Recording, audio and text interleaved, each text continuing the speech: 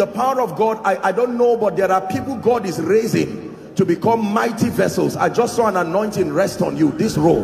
In the name of Jesus, I don't know where you are, but I pray may that grace now, let it rest upon you and shift you to a new dimension. In the name of Jesus Christ. Welcome to Christocentric Message. On this channel, you are going to get soul-lifting messages, faith-based content, prayer drills, and videos that would help you grow spiritually.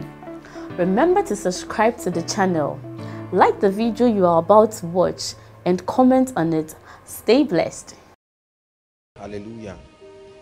Now, many of us at one point or the other have had questions as to why God seems to use certain individuals very mightily. When you look at any territory, you find out that there are certain individuals that it seems God is doing business with them as far as the dispensing of his life and power and truth. They seem to be pivot in what God is doing. And yet there are others who are Christians, believers, but they always seem to be out of God's program. It looks like they don't weigh so much as far as the agenda of God is concerned. And this has brought a lot of frustration in the body of Christ, because a lot of people have gone into different kinds of spiritual exercises in an attempt to upgrade themselves to become usable. But then I think that the true ingredients required to carry the power of God to be relevant as far as the move of God is concerned, many people do not seem to sustain it. So I want to just talk on three things and then we'll pray. Hallelujah. I've seen people pray for days and hours, had vigils in an attempt to get the anointing, in an attempt to gain spiritual power, in an attempt to access the mysteries of the word. And while that is not it's not useless, but then for many people their disappointment is that at the end of all of that program there is still a void and there is still a barrenness. Are we together now?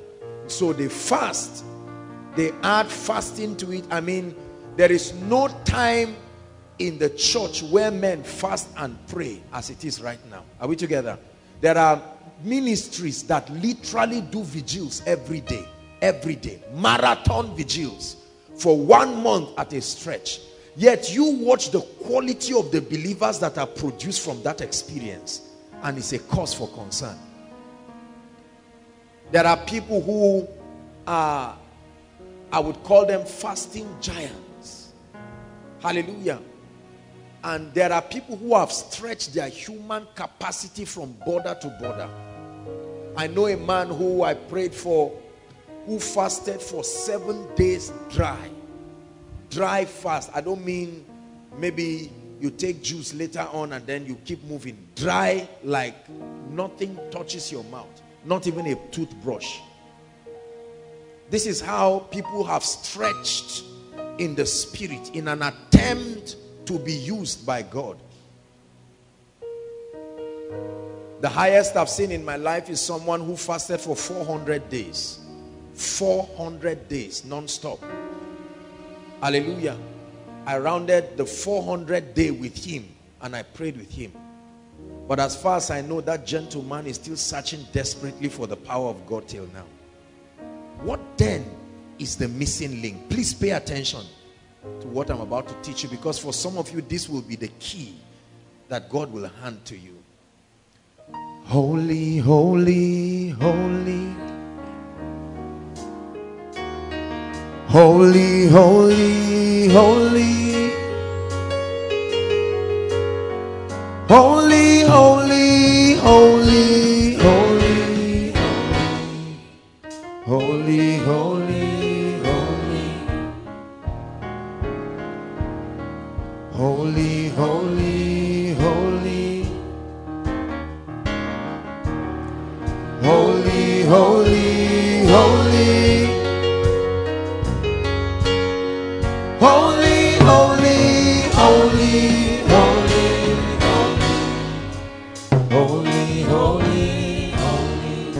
Hallelujah. The latest in the series of the pursuit right now is searching for the vessels that carry the anointing. I mean, once you are anointed, you are in trouble. Everywhere people see you, whether in the market, somewhere, I mean, there are all kinds of skills that are employed, from those who fly and hold your leg and say, kill me, but let the anointing drop, to those who will drop a seed, those who will use handkerchiefs to clean your shoes. Now, I'm not against the expressions of their passion, but I'm saying that people are desperate for the power of God and the glory of God, but it looks like God is mising the power. It looks like there are people who are saying, Lord, empower me. I mean, give me this miracle working power, this ability, and all of that. I know so many pastors, so many ministers who cry for the grace and the glory of God upon their lives. They want His presence to be experienced in their meetings. This that I'm about to teach you, the Lord taught me 10 years ago as the secret of His sustaining presence and power upon the life of a man.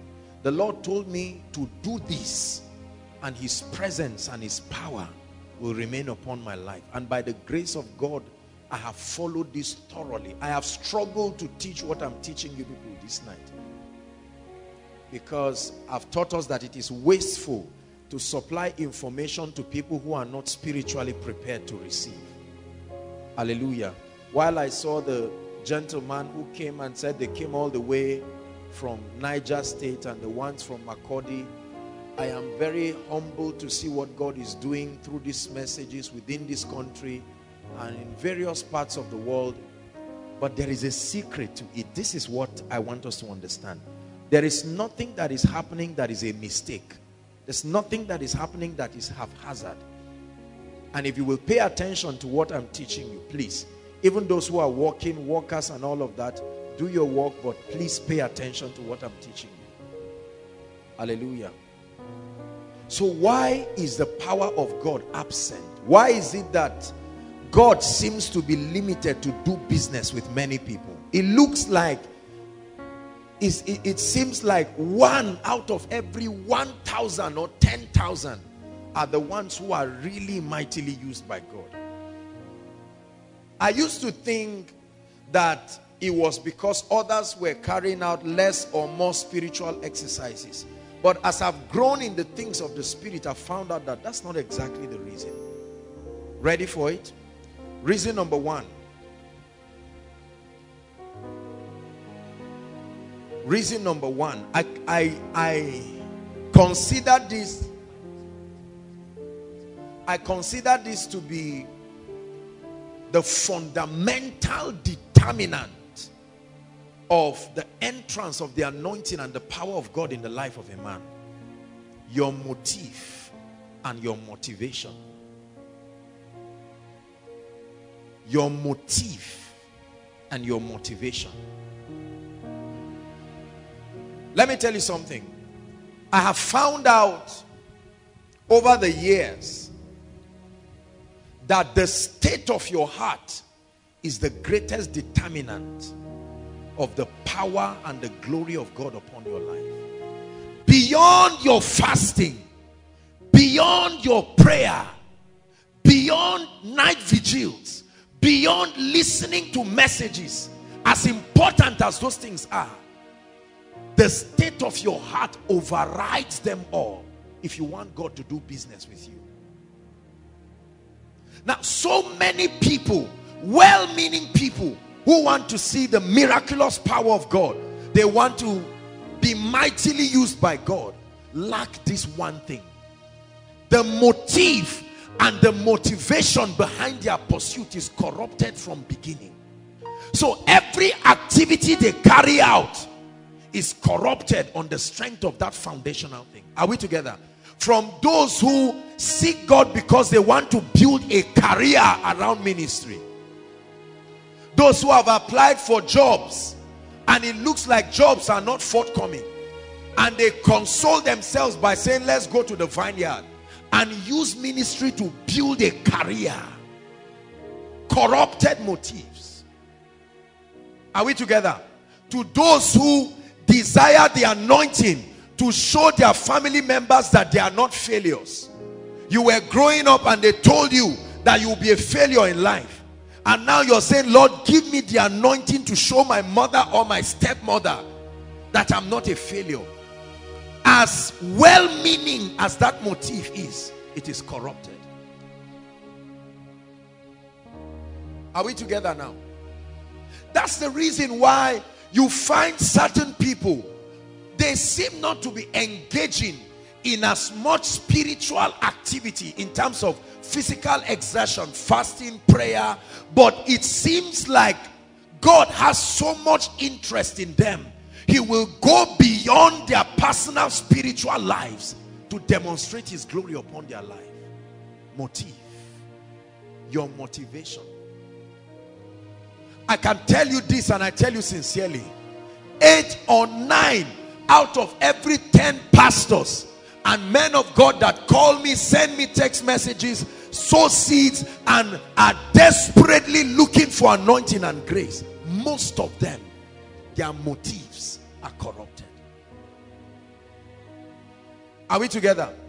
So I can go for 40 days fasting, but God looks beyond the physical activity and he scans and judges my motive. This for me has been the ultimate determinant of the kinds of people that God does business with and that he will do business with in these days. Is God speaking to us? The state of your heart. Let's look at a few scriptures. John chapter 12. Oh come, Emmanuel,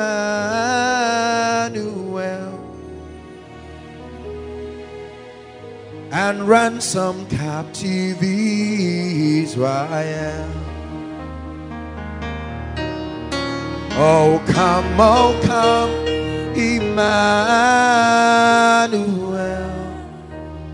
and ransom captive Israel. Rejoice, rejoice, Emmanuel has come to us, he's Israel. John chapter 12, it says, and Jesus 6 days before the Passover came to Bethany, where Lazarus, who had been dead, who was raised from the dead. And the Bible says, there they made unto him supper, and Martha served. Follow carefully. But Lazarus was one of them that sat at table. Now let's watch something that happened. And then Mary took a pound of ointment and anointed the feet. The Bible says, okay, took a pound of ointment of spikenard, pure nard, very costly. Take note, very costly. Then the Bible says that she anointed the feet of Jesus and wiped his feet with her hair. Are we together? And the house was filled with the odor of the ointment. And then something happened. Verse 4. And then one of his disciples, a man called Judas Iscariot, Simon's son, which should betray him, he responded to that act of worship. Verse 5. Why was not this ointment sold for 300 pence and given to the poor? Now watch this. This is part of Jesus's ministerial cabinet. A woman comes and takes from her alabaster box, according to one of the Gospels, and breaks it before his feet. Pure nard. The Bible tells us it was her wages for 1 year, and she took it and broke it at his feet and used her hair, that is the glory of a woman, to wipe his feet. And then when other people, when Jesus was looking at the motivation of this woman, the sincere communication of her appreciation, Someone else was looking at the cost implication and the wastage. Are we together? But he never said you wasted this. He tried to angle it in a way that should look like he was concerned about the treasury of the house. Are we together? And this is what he said. Verse 5, please. Let's go back to verse 5. Why was not this ointment sold? So for him, you can still worship Jesus another way. Go and sell it. Bring the money. Let's add to the treasury. But his motive was so that he will have more money to be stealing. Are we together? It was never about Jesus. It was never about his desire to see his master exalted. Are we together now?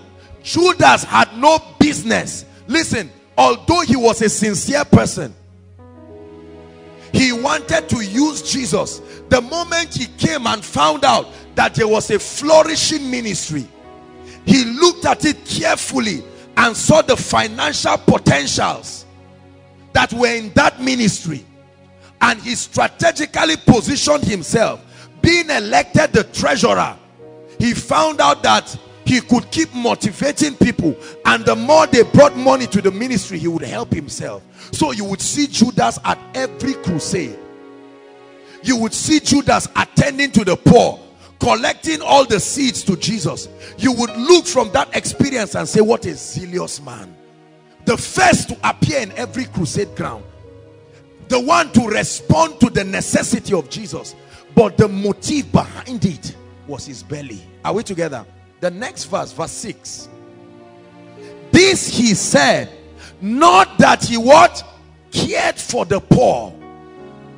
The Bible says, but because he was that was the motive. He was looking for more money so he could steal. So he angled it in a way that made it look like he was having an appetite for God.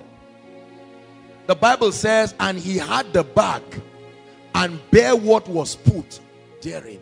In other words, if they changed Judas from being a treasurer to an ordinary disciple and made Thomas or Peter the new treasurer, all of a sudden he would not care about any sacrifice again. Are we together? This is an example of the motive and the motivation behind so many people. You would see them pray for the anointing as if they really love sick people.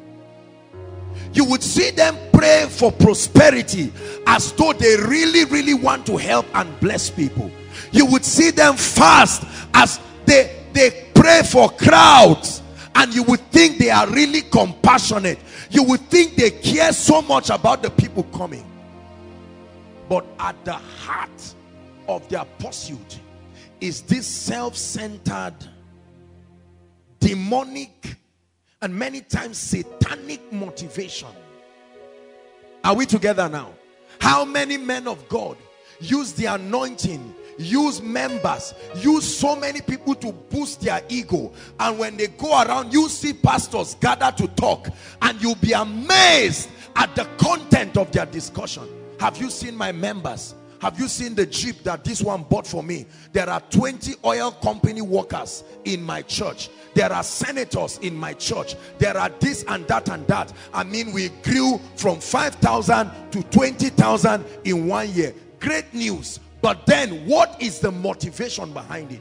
And so we use those things to scorn others. We use those things to command honor. When pastors come together, the ones who seem to be having results or desirous of results seem to push others and sit in a position of honor that is not given by God. Motive. Motivation. Judas was doing what physically would have been a wise suggestion. I can understand his passion because he was in the finance department. Are we together? And so from financially speaking, it would have been still a worthy way of worship to sell it and bring the money, and then the money be given to the poor. But the problem was the motivation behind that statement. Not necessarily what he said. The motivation behind it was wrong. Brothers and sisters, you can fast all you can. You can pray all you can. You can carry bottles of anointing oil, carry handkerchiefs and mantles, go and fly on the man of God's bed and roll there from night till morning. When this adjustment of the state of your heart is not in place, forget about God doing business with you, especially in this end time. Are we together? Proverbs chapter 16 verse 2. Solomon, who was a wise man, said something that is very interesting. Proverbs chapter 16 verse 2 is projected. He said, all the ways of a man are clean in his own eyes, but the Lord weighed the spirit. Can we have any other version? Just any other available one that renders something differently. The Lord tests the motives. He judges the content, the motivation. It says all the ways of a man are pure in his own eyes, but the Lord weighs the spirit, the thoughts and the intents of the heart. In other words, if I get up right now and I tell this lady to stand up and I lay hands on her and she falls under the anointing while you are clapping and say, man, this guy is anointed, God is not impressed with that experience until he scans the motive behind it. If the motive behind it was to prove a point to a few people that the anointing is still alive, that experience has been corrupted as far as God's standard is concerned. Are we together? You can raise 10 people from wheelchair and in heaven you raise only one. From the second to the last, the motive cancelled it by 0. Are we together now? Look, when you understand this, you will focus more on motive than physical experiences, because it's difficult for men to discern, because men judge by the outward appearance. How many pastors frustrate themselves? How many people frustrate themselves? They think they want power, they think they want grace, but God has already seen the true content of their hearts. You will think when they are anointed, they will spend their lives serving God. You will think when they are anointed, they spend their lives. Listen, I go for meetings and thank God for the honor here and there. Different people have their ways of responding. And while I step into the meetings to sit down, I see all kinds of admiration. You see a lot of young people bouncing on the floor, happy and just wishing and say, oh God, give me what you have given this person. And I can sense in my spirit the field of their motives. They want to be celebrities, and since they cannot run like Usain Bolt, since they cannot play tennis like the Williams, they feel ministry is a cheaper route to achieve the same thing. And God says, no sir, no sir, no sir. Anna wanted a child. I've taught us, she wanted a child so desperately, but her motive was to prove to Penina that she also had a womb. And she kept going to Shiloh to pray, and God never had it. Listen, this is very scary. A woman who wanted to prove, she went to the house of God and cried, and God said it's not enough reason for you to have a child. Until she gave up and said, Lord, this is not about Penina again. I align my will to you. She prayed once and a child came. Once. Once. Once.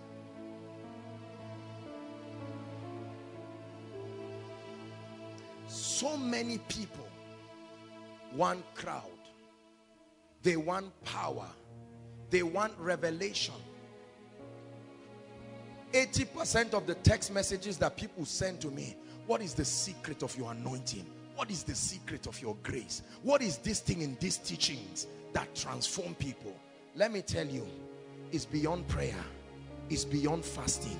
The motive of your heart is greater, is the foundation upon which any true spiritual experience is accepted before God. This already is a deliverance for somebody hearing me, because it's a call for you to find out you have been engaging sincerely in many spiritual attempts, but you may never find the power of God until your motive, the state of your heart, is aright.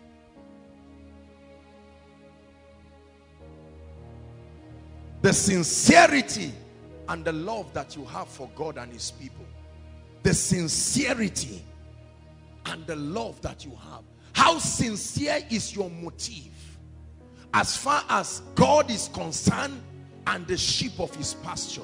The Bible says a good shepherd lays down his life. He does not stand on the sheep so that they will see him. A good shepherd is not one who prays in tongues. A good shepherd is not just one who walks in miracles. A good shepherd lays down his life, constrains himself, inconveniences himself for the success, the progress. How many pastors do that? How many pastors rejoice that God is lifting people? How many pastors rejoice? You see, when you understand this, you will at once, listen, at once. I remember one time, I think I was, I don't know where exactly, and we're sitting down, and one pastor, I was talking with a group of pastors, and then somebody passed, and then they tapped in and said, that's Apostle. The Apostle Joshua Selman, you'll be hearing about, that's him. And he came around and sat down. In less than 10 minutes, this man was telling me, oh, he bought his suit, so amount. God has been faithful in the ministry. They've been seeing all kinds of explosion. And later I asked the other person, I said, sorry, what is the membership strength of this church we're talking about here? And it was not even up to 35. Are we together now? So you see that this person came and was talking like this in hope to get honor and respect, because he has been taught that when you try to create that picture and you package yourself and make it look like, look, I'm an overseer, I'm not just a pastor, I need you to know that I'm overseeing something. You need to realize that there are people under me, there are pastors around. You say, oh really, we see what God is doing. Please, let me advise you, get out of those wrong and devilish associations. I'm telling you this.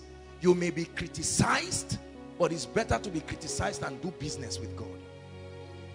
You never find me in a company of all this rubbish by the grace of God. No. I never look down on any man, whether you are pastoring one church or two churches, and I never give you any unnecessary honor, whether you are pastoring 1 million people. Are we together now?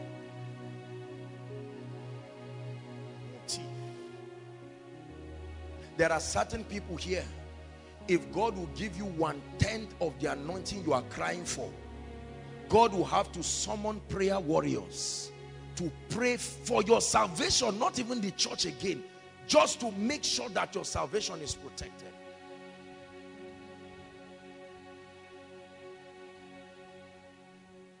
Are we together? So many people.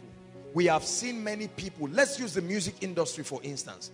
We have seen people who, when they started, they ran around pastors. Pray for me. Give me anointing. Give me this and that. And the moment God lifts them a little, they change in a way that you will not imagine. Are we together now? And you find out that their motivation is no longer the passion for God. It is where honorarium will come, where the paycheck is fattest, is where the Holy Spirit is directing them. Are we together? So if they give you a ministration in one small youth fellowship, or where there are 30 zealous youths genuinely hungry for God, and they give you another invitation in Victoria Island where you are flying business class. Are we together now? And a Range Rover Sports is what is receiving you from the airport to the hotel. And you sit down and calculate. You say, I've suffered in this life. Even God knows. I've suffered in this life. Then you take all kinds of selfies and snapshots of yourself and send it and write under, God is faithful. God is faithful, yes, but the motive behind that statement is corrupt. What you are really saying is, watch my life and be intimidated. You are not saying, you are just using a Christian term. Are we together? Motive. I watch with pain in my heart because I know that God is still looking for men and women. There is no man of God that can bring the revival we are talking about single-handedly. The best of any man is an effective member. God is looking for an army, not a person. If it looks like there is only one person, it's because many people are not ready. It's not because God is mising his grace. I tell you this.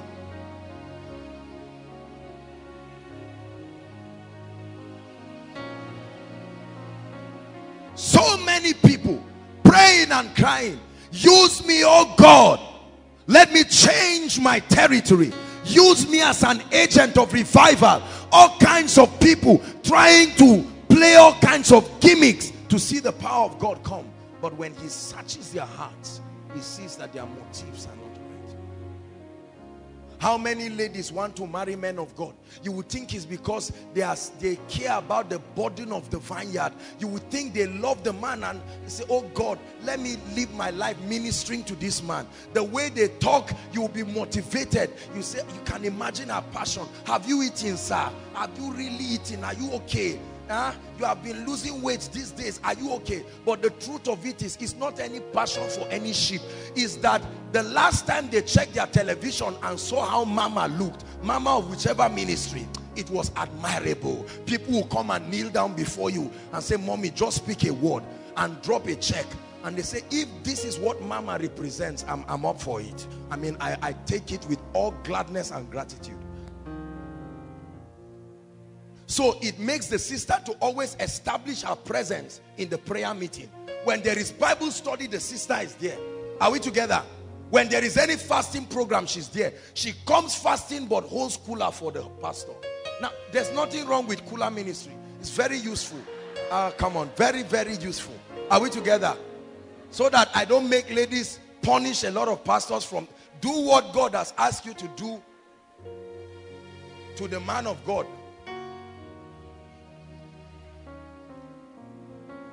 Are we together? When food finished for Elijah, when Elijah's food finished and water dried, God sent him immediately to a woman to take care of him. So that ministry is very biblical. Are we together? Motivation.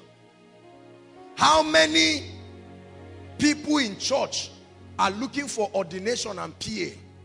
So, and they are the first to come and greet the pastor in the morning.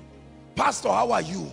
I want to tell you what is happening in this church. It's like you have been very busy, but I've been covering for you. I can tell you exactly what has been happening. The last time you went, there is a stubborn lady in the worship team. I don't know exactly. It's not happening here. I can tell you, at least not to this level. Praise the Lord. So I can give this example, generally speaking. And then once you talk, you now say, Pastor, there's a message that I prepared. Anytime you are not free, you are busy, I can always stand in for you at the conference or the crusade. You will look at this guy and believe that he's very zealous. The pastor will say, I really have someone covering my back. But it's because this person went and met his uncle, and the uncle said the job is not coming. And he sat down and calculated and said, which one is the fastest route to establishment? Masters, PhD. I can start up a business. It will take 5 years before it will be established. But if I partner with this man, I'm sure that in 6 months, God will wipe my tears. So he comes. And you will find unusual passion. Are we together? Motive. Whenever you see a man who is very close to the anointing and never receives it, his motive stopped him from receiving. That's what happened to Gehazi. By the grace of God, when you see the heads of departments of this ministry and many people and other people who are connected to this ministry, when you look at the life of those who are connected in reality, even those who have never seen my face, you will see a reproduction of grace. I have met people in meetings. I sat down and I thought I was hearing myself. I was like, my goodness, who is this guy? But there are others who are around the anointing, but their motive. Oh, look, let me tell you something about God. He is the discerner of the thoughts and the intents.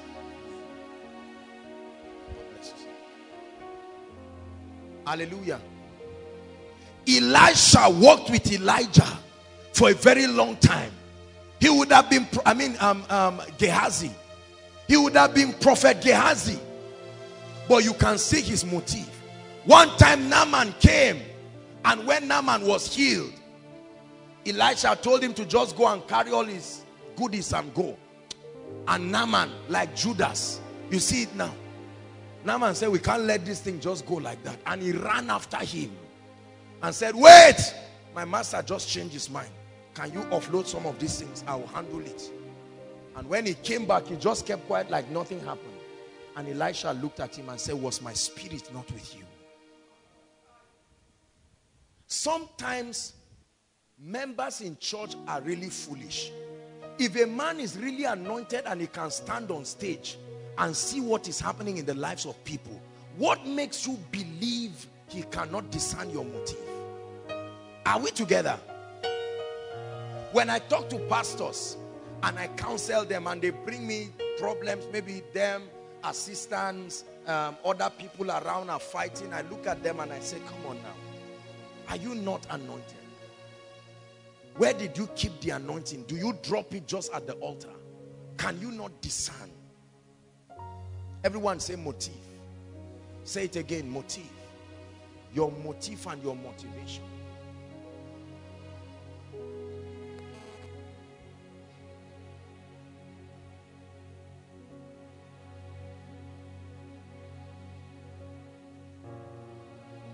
Sincerity is what is lacking in the body of Christ. Sincerity. Sincerity of motive is the reason why we have not seen the power of God in our lives. Sincerity of motive. Our motives are perverted. Our motives are corrupted.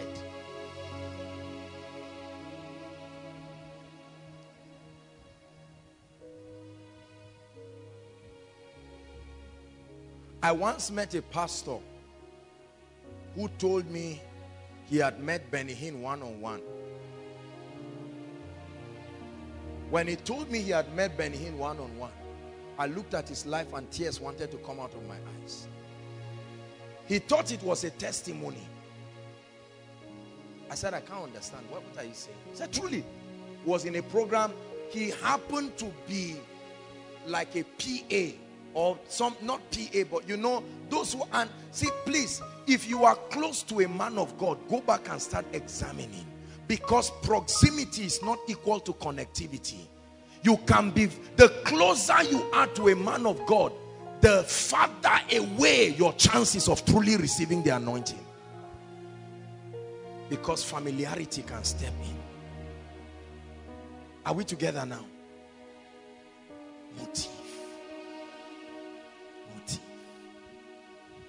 I never get too familiar with the Holy Spirit. I love him. The Holy Spirit has revealed himself in uncommon dimensions to me. But at every point, I make sure that that sense of honor, that my motive is always aright. When I'm praying for a meeting, oh Lord, I thank you for your power and your glory in this meeting. He sees my heart and he knows that I'm not trying to look for a name. I'm not trying to look for fame. Are we together? When was the last time, listen, and I'm talking to all of us, especially for those who are pastors, when was the last time your motive was aright? You see why David was called a man after God's heart. David would say, search my heart, not search my throne. Search my heart. Try my thoughts, because my heart can be deceitful.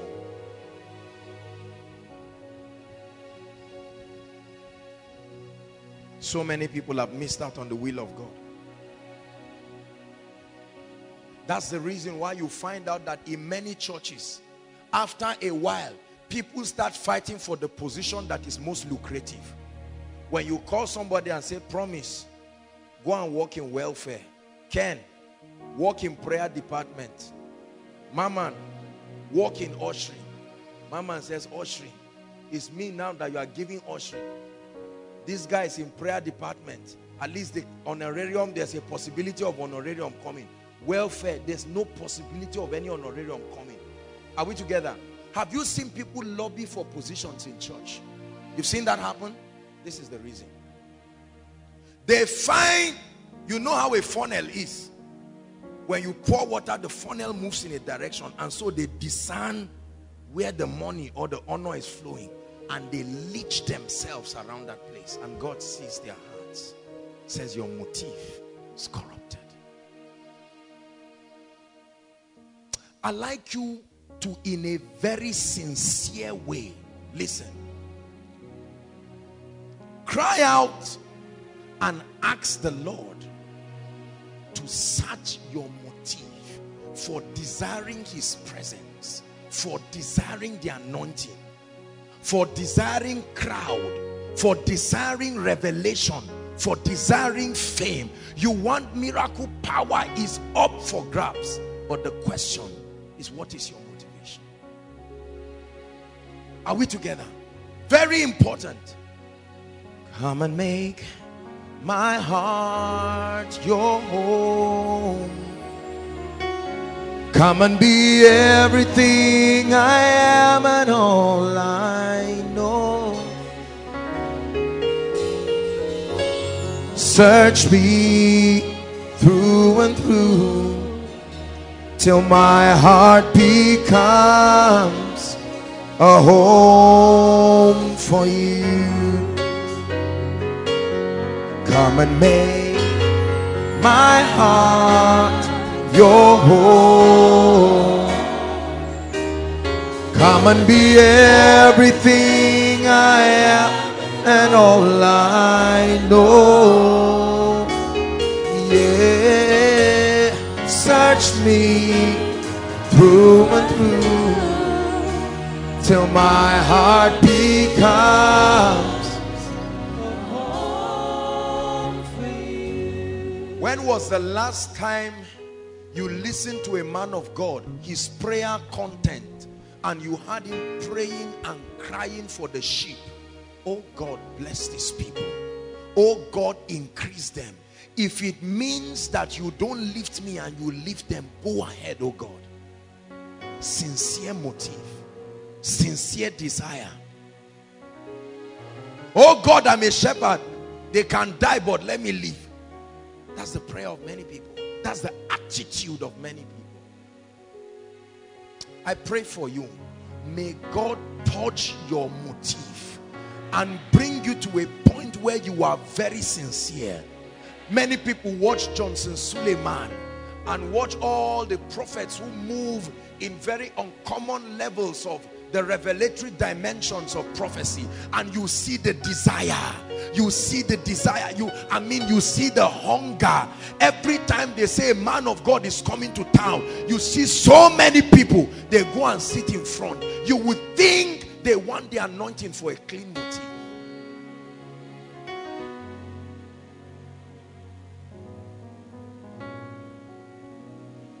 Sincerity. That's what I shared with the pastors. I told them, many of you are not sincere. It shows.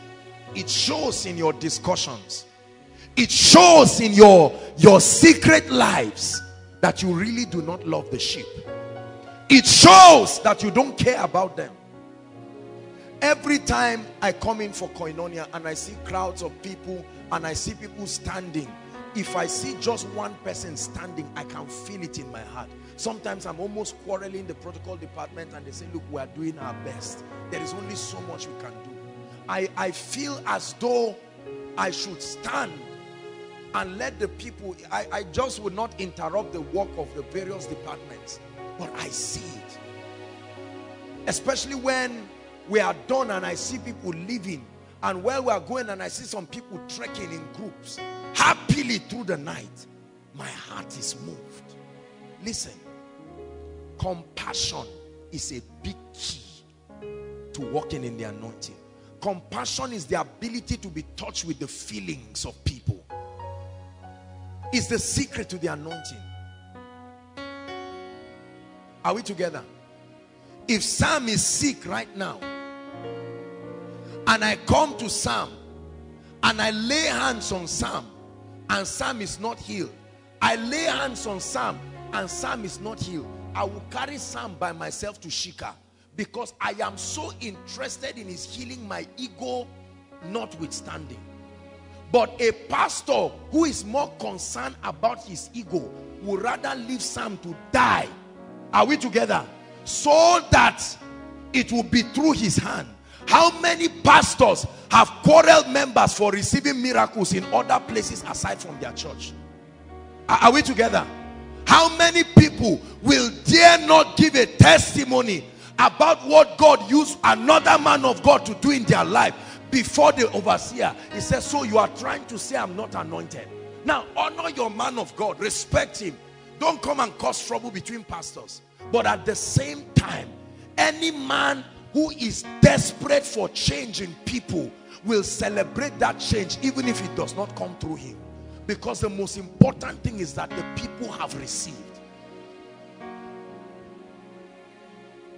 Many of the testimonies we give in our churches were not carried out by the hands of many of the pastors. That's the truth about it. But it's just that the people know if they testify and say the whole truth, the pastor will note. In fact, it's not even the pastor. There is already a system to punish disloyalty. Are we together? Motive. Motive. And some of us in our little groups and fellowships, is already happening to us right now. The moment somebody comes and says, wow, God blessed me with this revelation, and it did not come from you, all of a sudden you start looking and say, oh, I wish sure it's correct. Let me see it. Motive. If what you want is celebration and being a celebrity, if that is your pride, if you just want celebrity, please go and act fame. If you want the anointing, if you want to serve God genuinely, your heart must first be to him and to the sheep of his pasture. I worship you, great I am. You are mighty in this place. I worship you, King of Kings. You are the strong and breasted one. I lift my hands in worship as I sing praises to your name.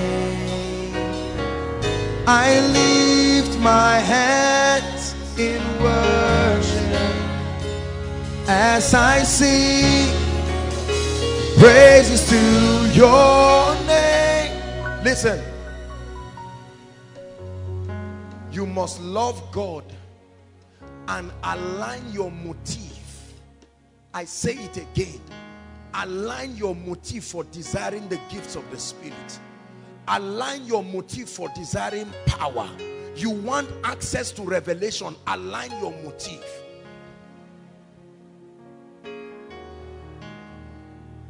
Align your motive. Motive is the core behind the dispensing of graces unto people.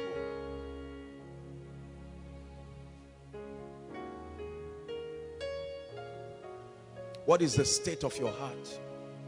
I know you are well-meaning, but what is the state of your heart? Sister, it's not like God cannot give you a great man of God to marry. But what is the motive behind your heart?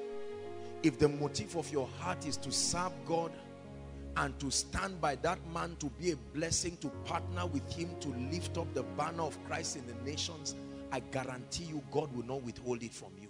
But if your motivation is that you just sit down and just smile around and look like you are more than other ladies and so Ankara and all of this, you will never, let me just tell you, you don't even have to pray about it. I will help you answer the prayer now. It will never happen that way, because God is not a fool. I want you to know that kingdom advancement is a serious business to God. He gave the blood of his very son for it. And so anyone playing games with the anointing closely related to this, I want to share with all of us a big secret before we go to point 2. I began to pray recently, and I was asking the Lord why many miracles that happen to people in the body of Christ don't last. And the Lord showed me something that scared me. I want to share with you this. Everybody say money. Shout it. Say mammon. The Lord taught me a mystery that I want all of us. Please open your eyes and let me teach you something. Watch this. If I'm holding money, so I have your attention now. Come, sir.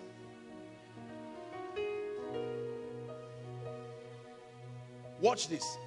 If Michael is sick or in need of breakthrough, or he's trusting God to wipe his tears in any area, are we together now? And then he comes to meet me as a man of God, and I tell him, Michael, give me 1,000 naira and I will pray for you and I will sow a seed. I guarantee you, in the name of the Lord Jesus, you just cancel that spiritual transaction. Anointing will never, has never been an instrument in exchange for money. Are we together now?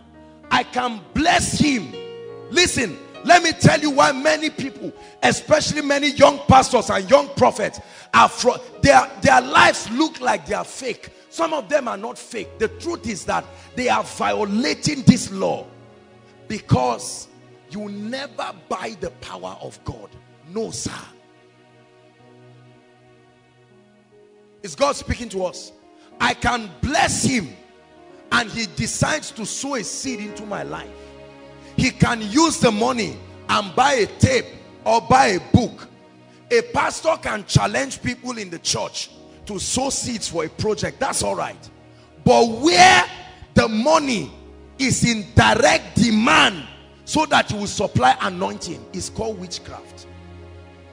If you are doing it here, stop it now. Let me tell you. Now, stop it. Not later. Now. Stop it between you and God. Let it never happen.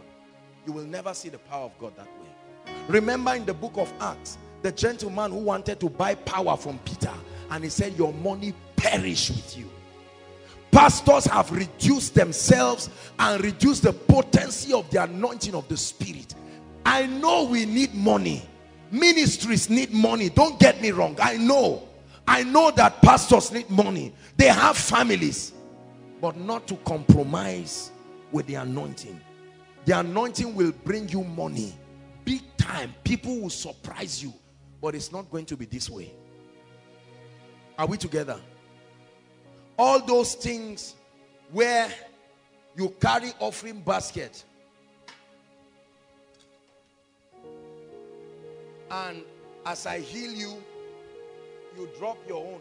Whether you call it free will or whatever, if it came in demand for the anointing, brothers and sisters, if you ever saw result, it was the mercy of God, not a justification of what happened. This is one thing that I've seen that is eating people in the church. You do not use the anointing for merchandise. No. You will be blessed.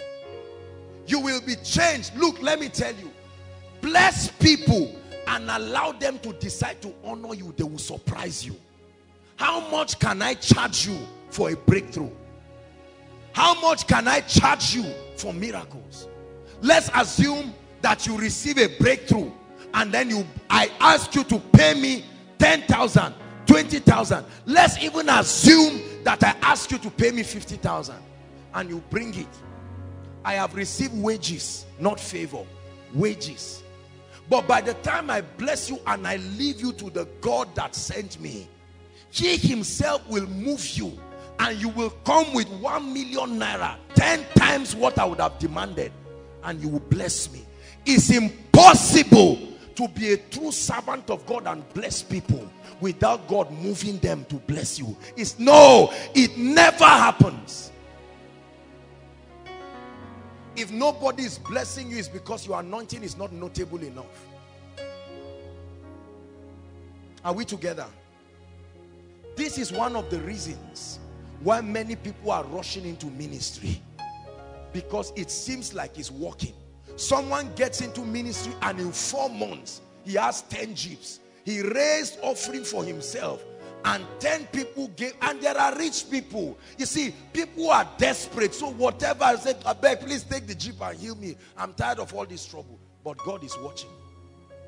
And you find out that they rise and never get to certain levels. And God says, I can't take you international with this attitude. You will misrepresent me. Your motive is corrupted. There have been times when people have sown seeds in this ministry, especially seeds of kinds. And when they bring it, because I never use them, but I just bless them and we release it. Sometimes we give it to people, sometimes we honor the workers with it. I look at it, when I see maybe especially gadgets or some things, and I find out that it's very expensive, and we get to find out that the owner most probably is a student or whatever, I'm even moved and I say, this is a student. Probably the parents bought this for him. We appreciate the sincerity, but I have not once, not twice, I've asked the protocol department, look for the owner of this and bring. And I pray for the person, bless the person, and give the person the gift back. For many of us, your hand is in a mode to collect consistently. It doesn't matter how it comes. No. That's not the way God blesses people in the kingdom. Is God helping us to examine motives? Motives. How many pastors have trouble rich men in their church? Visitations every day. You would think the visitation is because of brotherly love. What sort of brotherly love? You pass 12 members who are your members, but because you know that you will take kunu or zobo or maybe whatever it is, they just find something, or cold water. That is not honoring enough.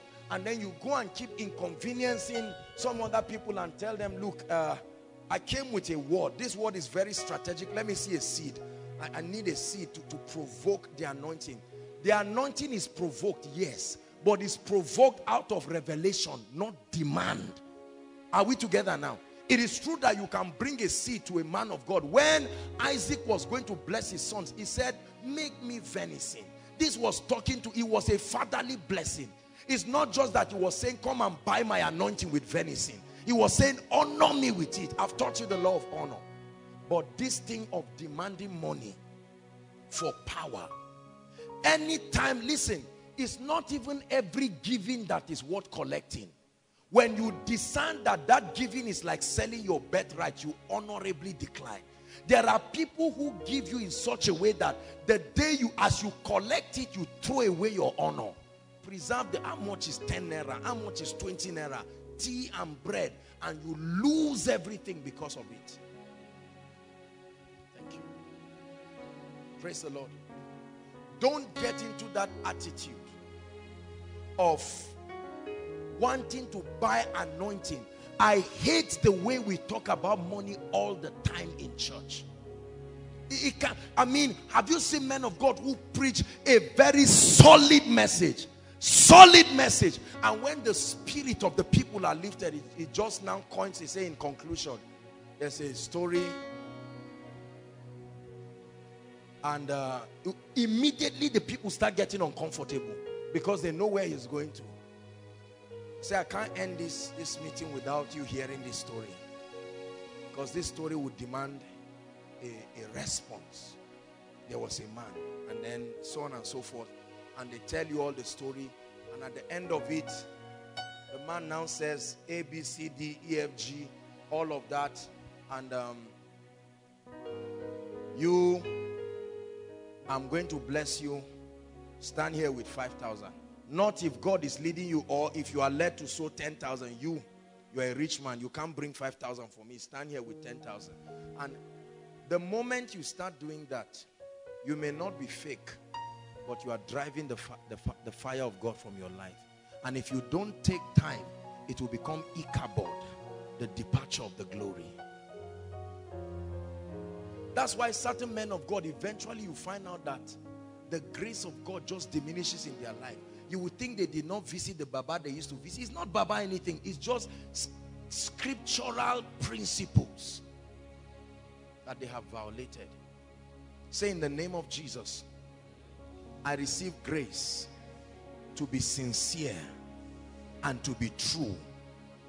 I open up my heart and I ask the Spirit of the Lord to examine my motive. How many people pray for hours because they are trying to intimidate others? They are tired though, but because they saw another colleague, they fire on. On a very good day, they would have rested if the person is not there.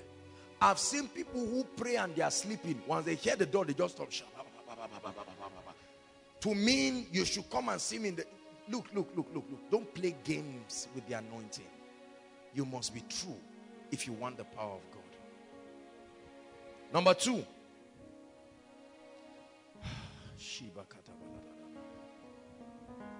You want to carry the glory of God upon your life.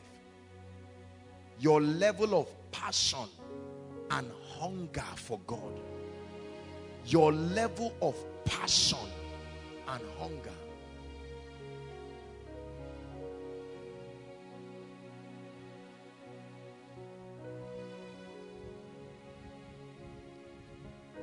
There's a song in my spirit. She's your mentor now. Come and sing it if you know. Spirit, lead me where my truth. Let me walk upon.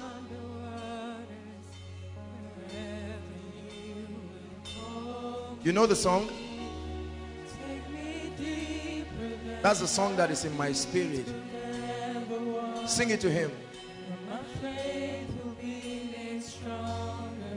In the presence of my Savior, Spirit, lead me where between our borders. Let me walk upon the waters wherever you would call me. Take me deeper than my feet could ever wander, and my faith will be made stronger. Sing it one more time with all your heart.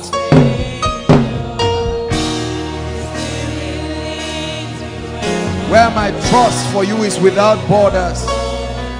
Let me walk upon the waters.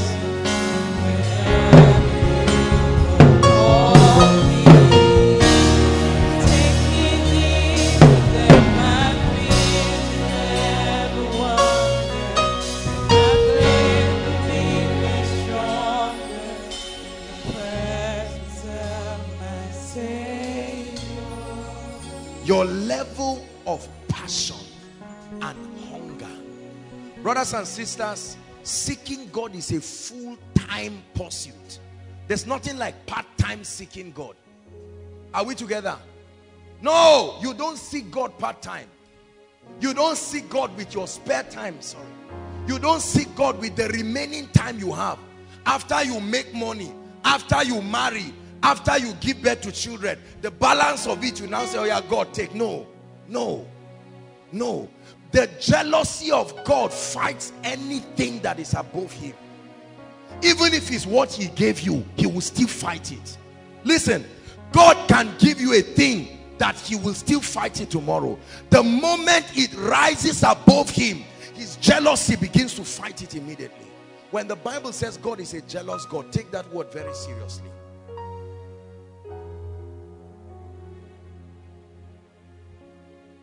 Your passion.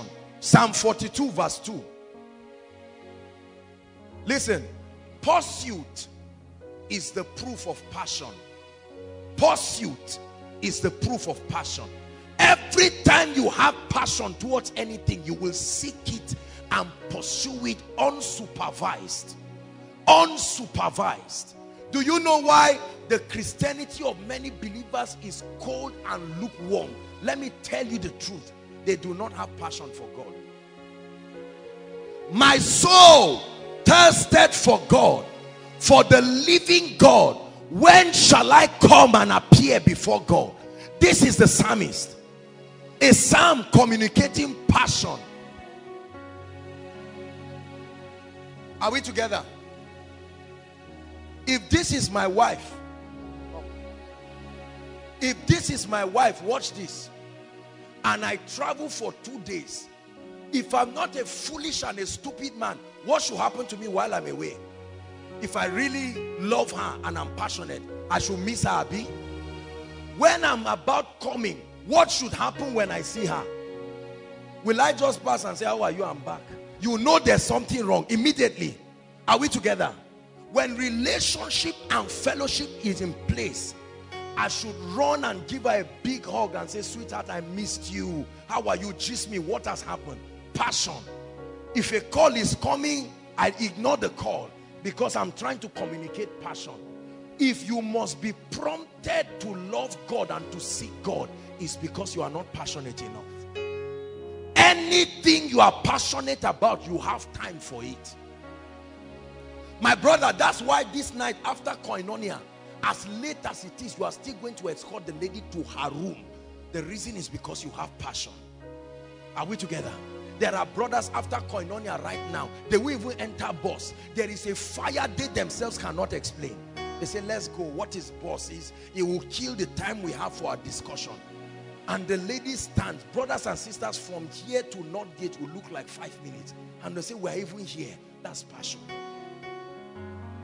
But let me tell you to escort somebody you don't have, a man. Let me ask you to escort your colleague.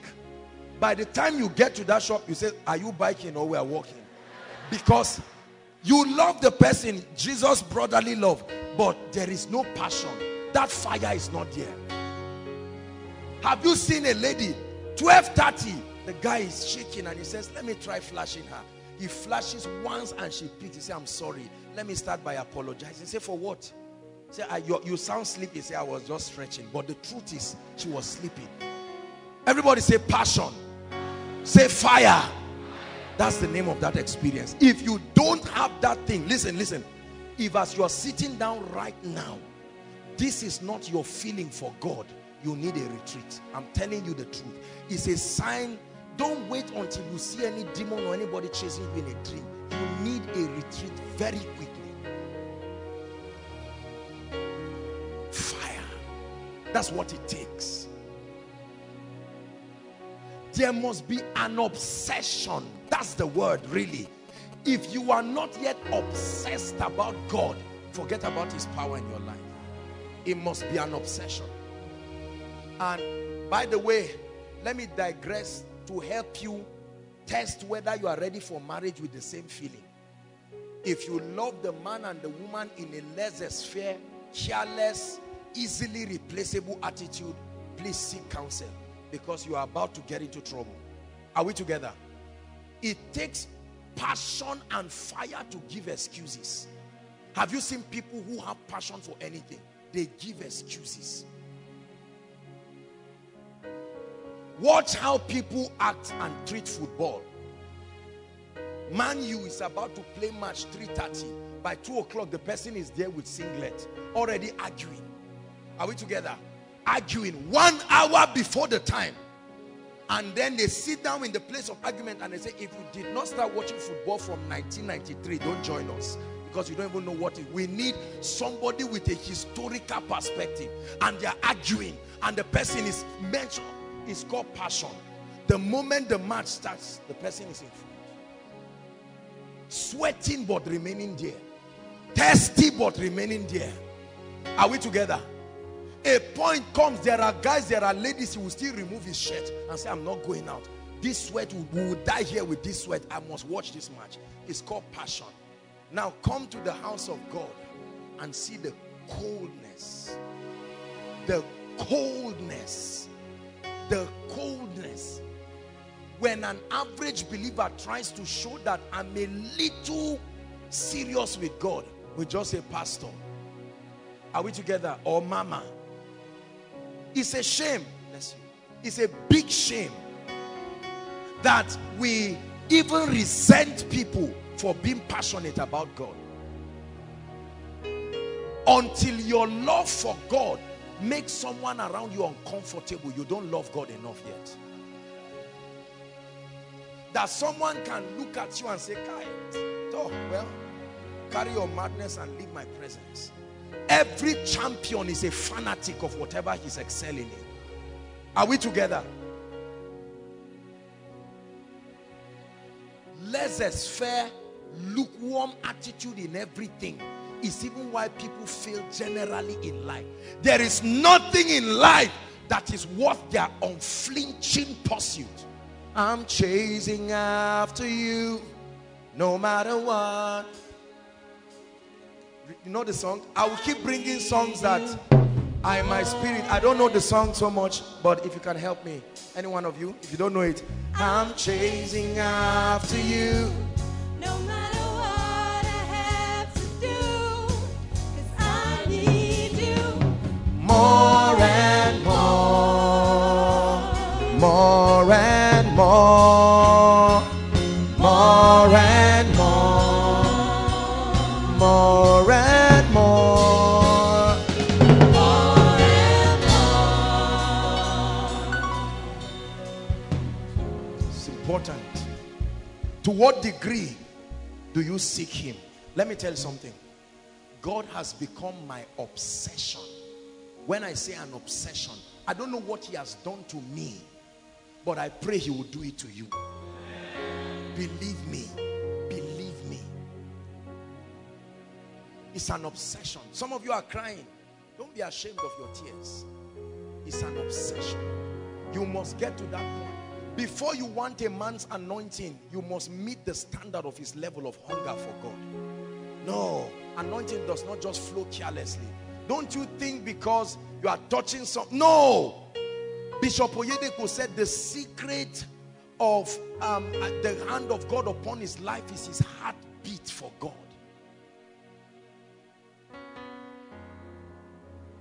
More and more, more and more, more and more, more and more, more and more. Psalm 69 verse 9. Let me show you something very powerful. There is a term I've seen in the Bible, but I've hardly studied it. Hardly studied it. But I studied it recently and I was amazed. Everyone read Psalm 69 verse 9. 1 to read. For the zeal of thine house had eaten me up, and the reproaches of them that reproach you have come upon me. Listen, let me explain to you what this means. The zeal of the house of God has so eaten me to an extent I have become the same way they reproach God. They have transferred their resentment towards God to me, because I have sought God so much. I am the closest expression to him that they can see. So the anger they have for him, they have transferred it for me. That's how much I love him. Hallelujah. Are we together? It says the zeal. This was a prophecy about Jesus Christ. The zeal of thy house has consumed me. The zeal of thy house. That a man can be so consumed with the things of God. It has nothing to do with whether you are called into the ministry or not.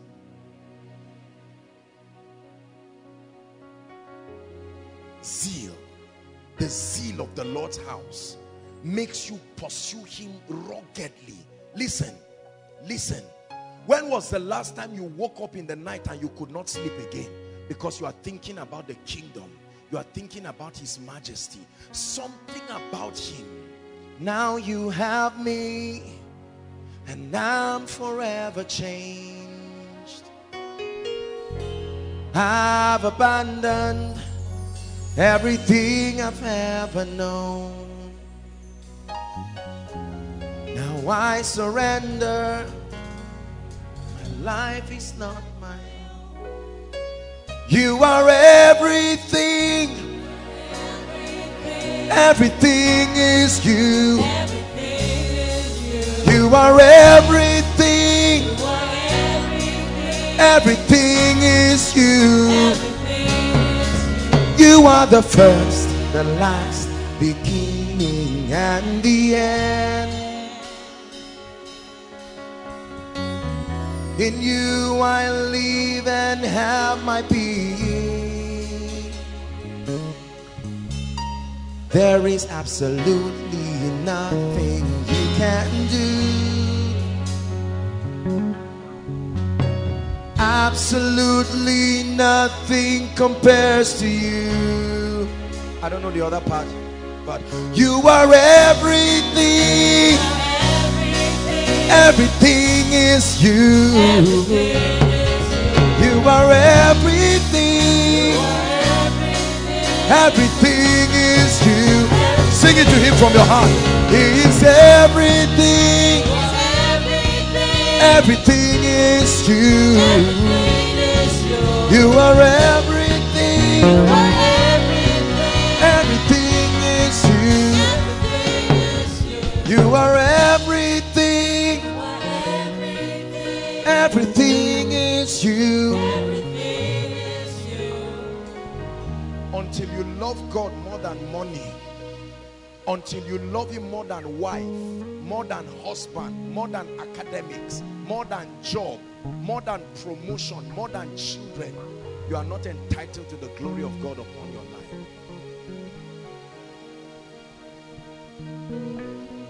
The zeal. In John chapter 2 from verse 17, when they saw the way Jesus was walking and the way he was doing the things in the ministry and flogging people out of the temple, they remembered that the zeal of the Lord. Zeal is like an anointing. It will drive you into places you never dreamt you will go. Zeal. The same way you see a brother standing in the rain and rain is beating him and you say, sorry, why are you here? Say, I'm waiting for grace. Say, is it compulsory? It's late. He say, please, if you will not support my agenda, leave this place. Because the rain is nothing. Say, what is rain? Am I sick? It's called zeal. If you do not have that for the house of God, you don't love him.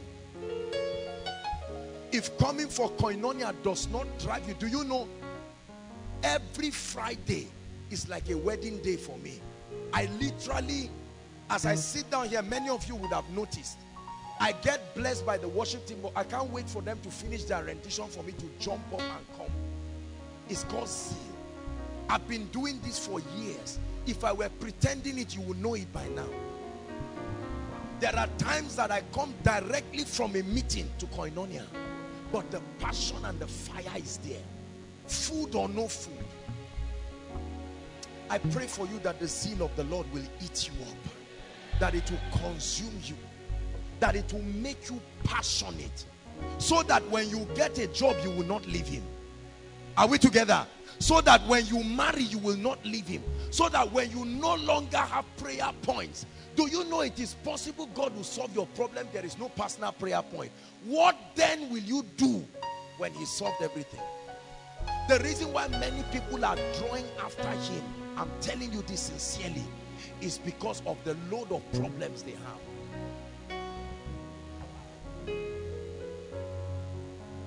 If God solves all your problems, will you still seek him? If you're coming for miracle service, it's just to bring the prayer request of others, will you still love him?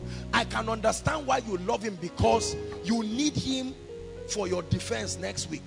You need him for graduation. You are trusting he will manipulate the result in a way that you will leave you in peace. So I can understand your zeal. But what happens? Listen, you always know those who never had zeal for God by their commitment after God meets their needs. Not before he meets it. After. When a lady is looking for a husband desperately, I can understand why you are around for night vigil. But what if a husband comes and a rich one, and then 1 month after your marriage you are pregnant? Every testimony you want has been given. And to hell with God until another problem comes. Shade is here with her kids, raising them. She's been like this for many years in this ministry, way before marriage. Raising her kids. Her son is very interesting. He can mimic me almost verbatim. This boy you are seeing. Take it, or this and that, and in his own little way, but he's growing. Some of us, it took the grace of God to drag you back to the house of God. The money you got before has finished, so you came.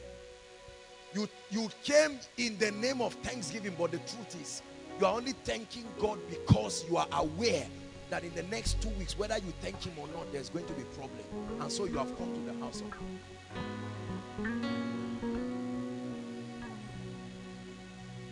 I love him whether he answers my prayer or not. I love him whether he ever anoints me or not. Koinonia is too small a reason for me to love God. The results in my life are too small a reason. Fall in love with him to that extent. I keep falling in love with you. I keep falling in love with you. I keep falling in love with you. Again and again. I keep falling in love with you. I keep falling in love with you. I keep falling in love with you. Again and again. I keep falling in love with you. I keep falling in love with you. I keep falling in love with you. Again and again. Falling in love with you. Falling in love with you. Falling in love with you. Again and again. Psalm 63 verse 1 and 3.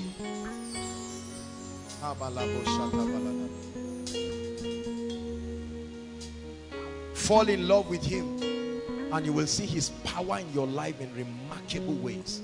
Fall in love with him genuinely, beyond the need for things.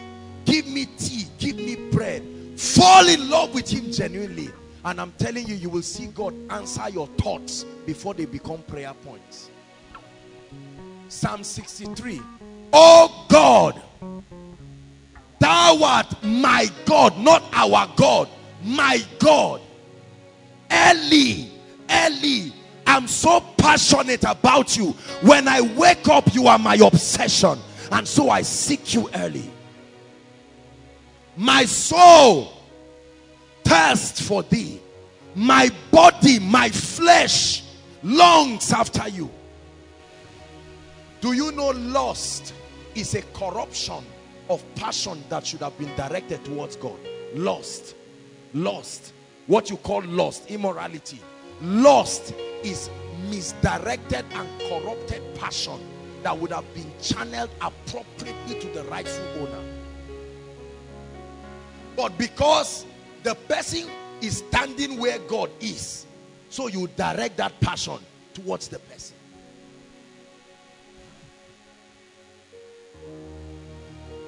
It says, my flesh longeth for thee in a dry and thirsty land where no water is. Oh God, you are my God. I seek you early. I don't give you the remaining of my time. I don't give you the remaining of my time. When I do what I think is important in my life, then I carry the balance of the time and bribe God with it and say, okay, Lord, please, so that you save me from the guilt of feeling like I'm not seeking you. Most times when I go back after koinonia, after everyone is done and I've eaten, I go down on my knees, and sometimes I cannot even sleep again. I just sit down and I begin to meditate on his faithfulness. And sometimes I can just begin to play worship songs, and his presence, his literal Shekinah will fill that room. Fill that room. There is a secret. There is a secret. Do you love him, or do you want to use him? God does not want an affair. He wants a relationship. I've told you, God does not want an affair with you. You can have an affair with a prostitute. You can have an affair with your wife. You have a relationship with your wife, an ongoing, continual relationship. But you can meet a prostitute for one night and never see her, not even know how her face looks like. God does not want an affair. Many of us are giving him an affair. I tell you the truth. Tonight, God is calling us to the place of power. Calling us to the place of power. Number 3, the third key to carrying the glory of God. Can we just pray in 1 minute? I just feel that we should just pray in tongues just for 1 minute. Just to open up our spirits so that we don't trivialize this that we have done.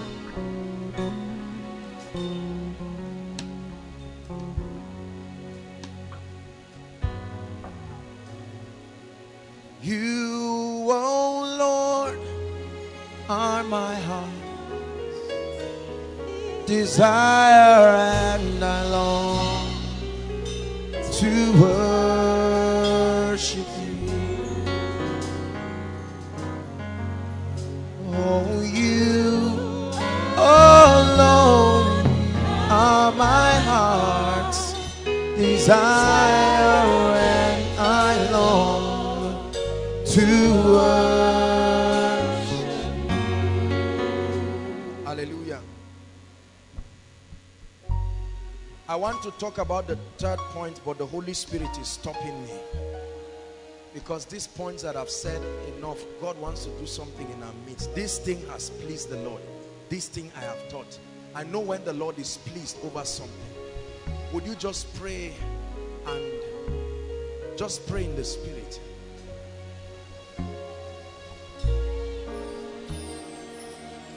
This is well pleasing to the Lord tonight. It's an incense of worship. It's a call for us to return back to that place. Would you dance with me, oh lover of my soul,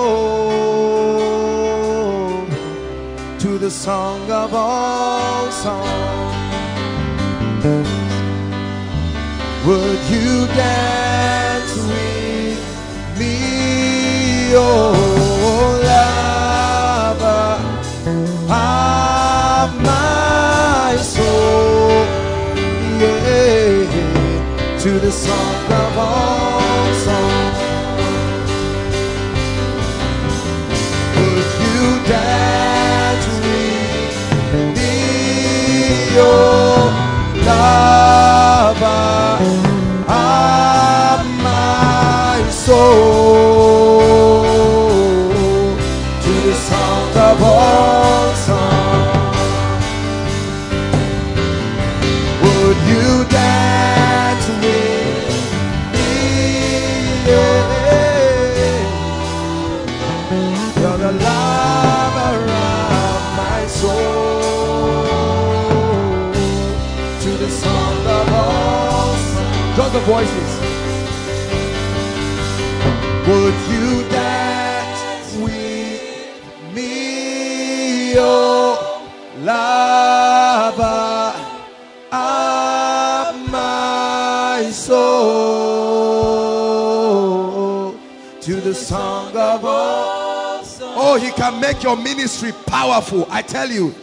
Would you dance with me, oh lover of my soul, to the song of all songs? Would you dance with me, yeah, lover of my soul?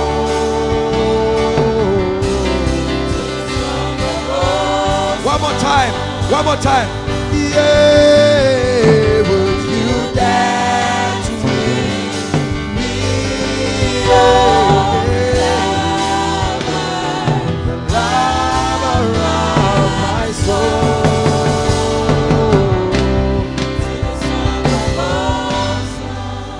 Hallelujah. Listen,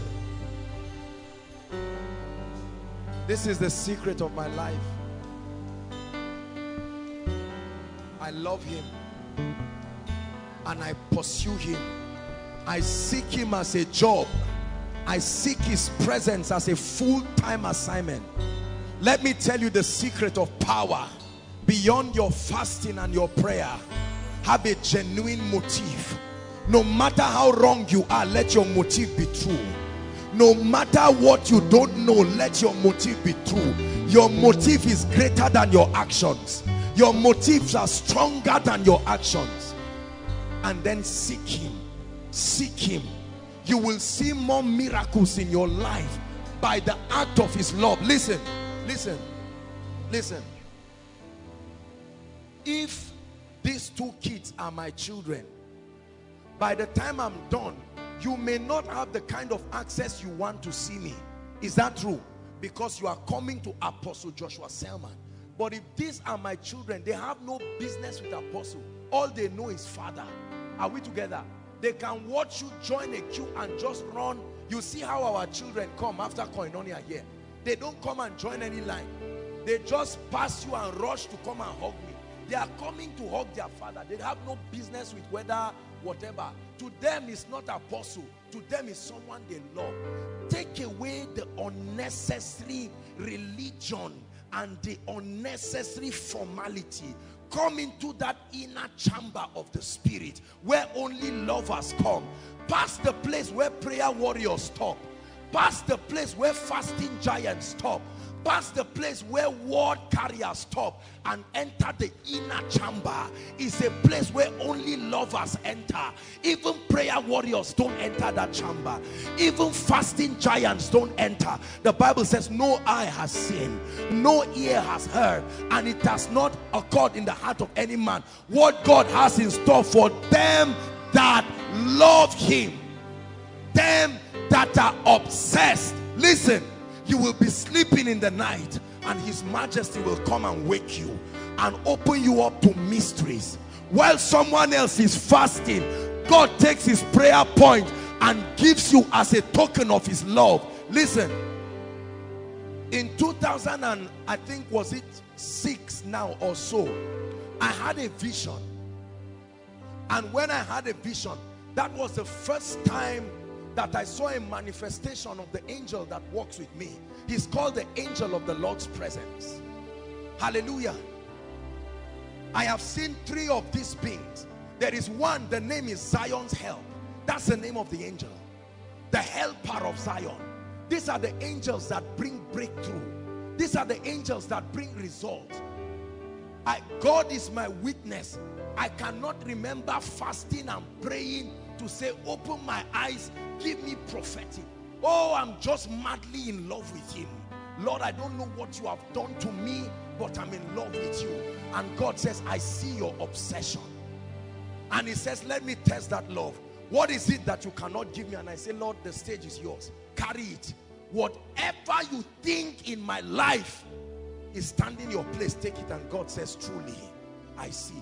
The proof of love is that there is no hiding anything. Are we together?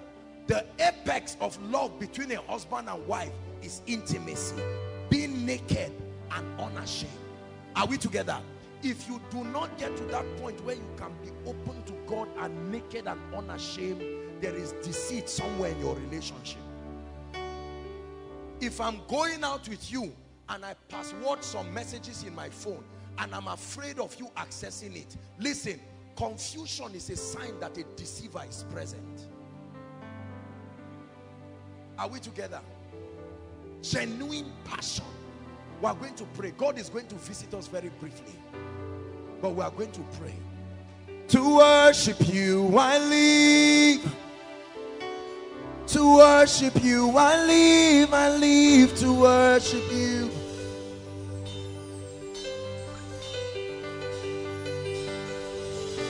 To worship you I live. To worship you I live to worship you. Yeah.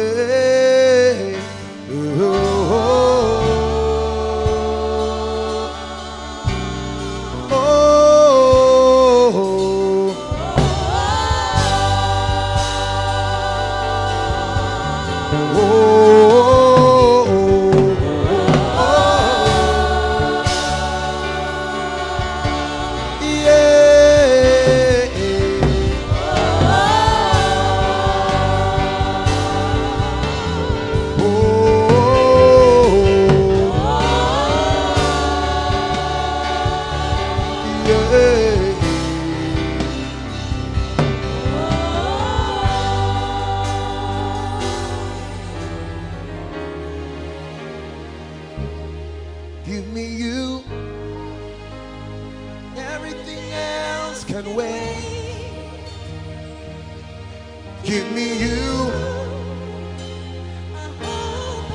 I don't care what it is, it must wait. Lord, give me you. Relationship can wait. Jobs can wait. Anointing can wait. Give me you.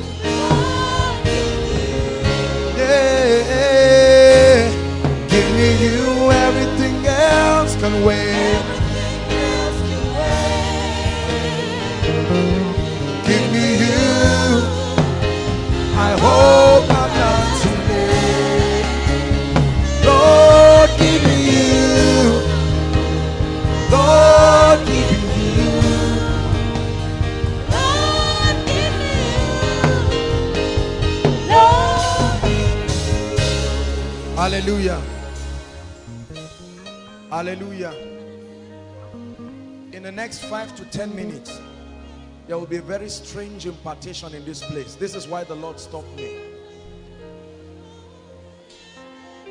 And listen, aside from several activations that will happen, one of the major impartation that will happen in this place is the anointing to fall in love with God in strange ways. Listen, listen. Many of you, what will happen to you tonight, it will become as if you have become a madman. Something will come upon you. Something will come upon you in dramatic dimensions, proportions that you have never seen. It's a dimension of love. I keep falling in love with you. I keep falling in love with you. Falling in love with you. Again and again. I keep falling in love with you.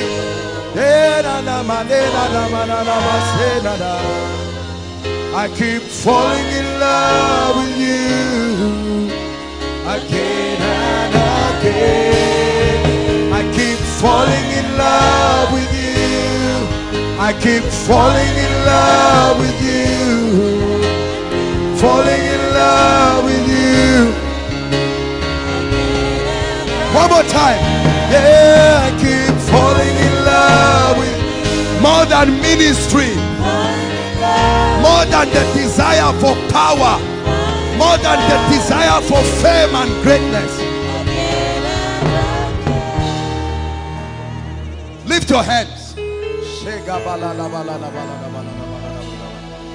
I tell you, something mighty will happen to you. The zeal of the Lord, the zeal of the Lord, the zeal of the Lord, the zeal of the Lord, pa pa ta ta ta. The zeal of the Lord will consume you. It will eat you up like a cancer.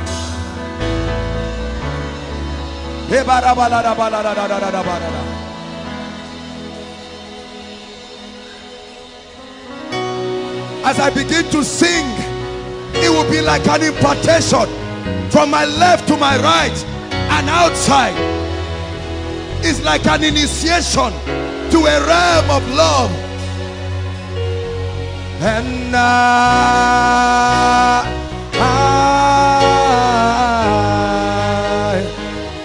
I'm desperate for you.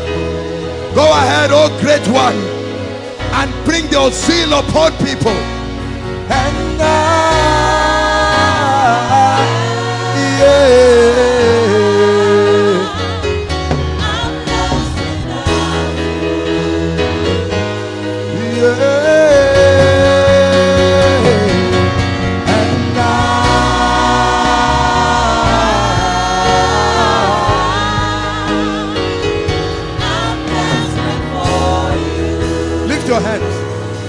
Father, I pray, let a strange anointing fall upon your people.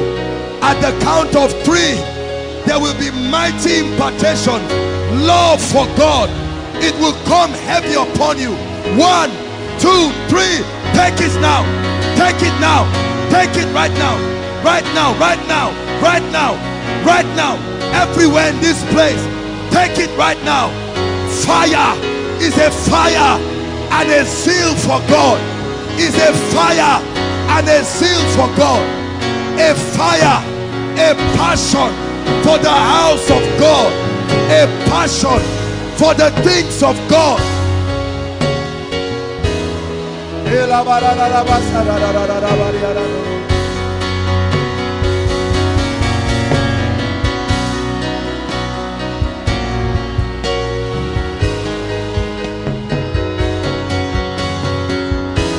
Pray just a few minutes.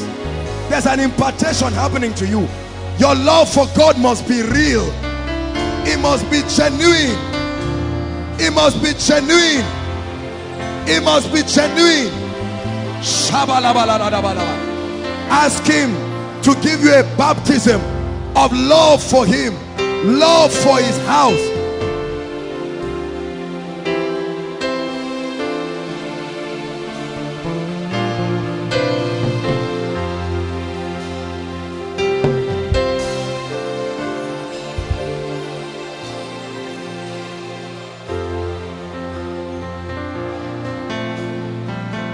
Pray.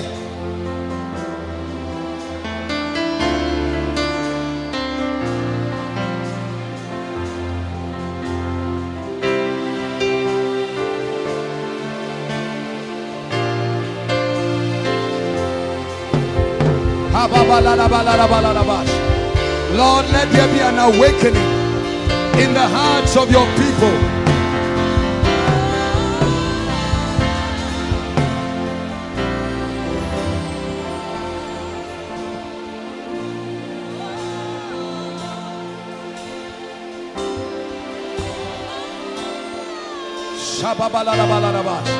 Cry for the zeal of the Lord to come upon you.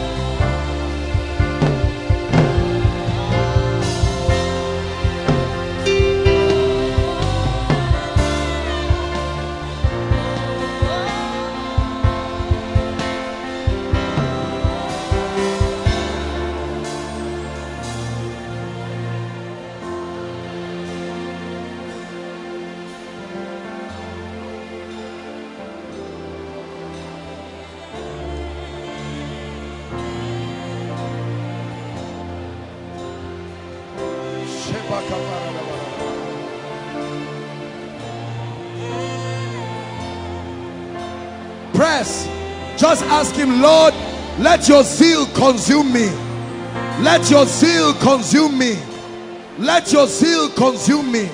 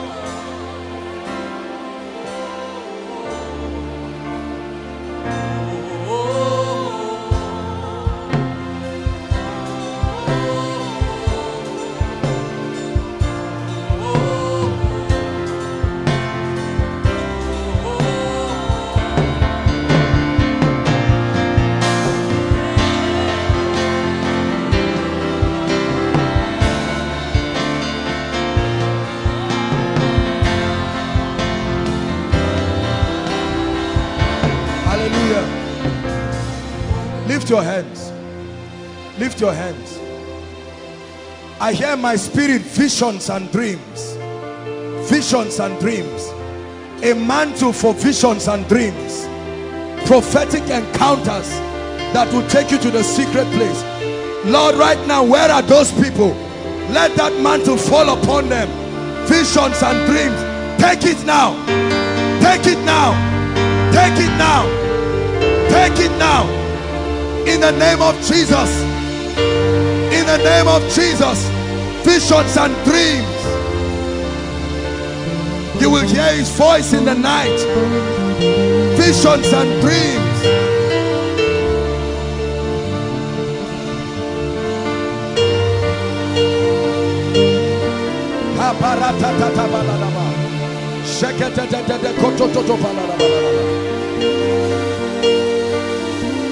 Hallelujah. Hallelujah. I'm hearing my spirit, spiritual accuracy. Spiritual accuracy. Especially for people in ministry. Please lift your hands. Something mighty will happen. God is about to end confusion in lives and mystery. There is a mystery of spiritual accuracy. My God, I pray right now, like a mantle, like an anointing that gives precision. As many people who are supposed to walk in this, wherever they are, in the name of Jesus, visit them right now. Right now, right now, right now, right now, right now, right now.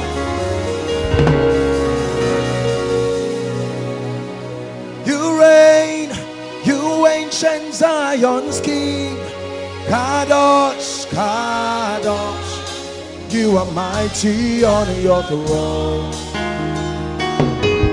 You reign, you ancient Zion's King. Kadosh, Kadosh, you are mighty on your throne. Oh, sing, thou fountains of the deep, cry out, Kadosh, you are mighty on your throne. Break forth, thou spirit of the deep, and weep, Kadosh, you are mighty on your throne. You are mighty on your throne. You are mighty on your throne. You are mighty on your throne. You are mighty on your throne. You are mighty on your throne. You are mighty on your throne. You are mighty on your throne. You are mighty on your throne.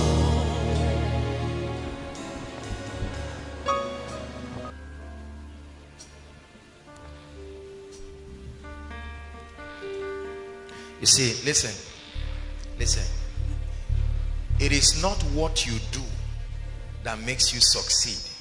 It is how you do it. It's not doing certain things that make people succeed. I want to pray for you. I have learned in my little life that the anointing does not make the difference. The anointing is the difference. Praise the Lord.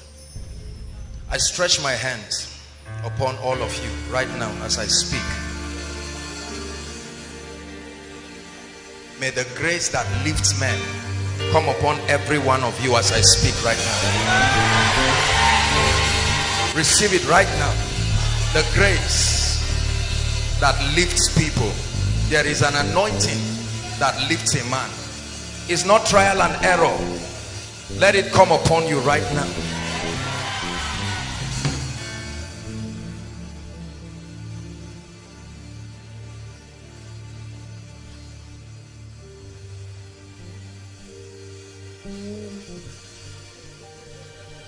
I open up the gates of cities, the gates of territories, and I speak in the name of Jesus. A level of grace. May your saxophone stop being an instrument. May it become a weapon from today. A weapon of healing. You and your entire team. Let it burn like fire in your spirit. Like fire upon your spirit. Never to be the same. You will sing with the sounds of the heavens. And everybody that hears that sound will know that your communications are of the spirit.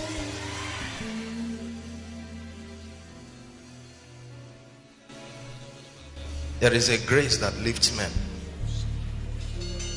You can try, you can struggle, you can beg, you can connect. No.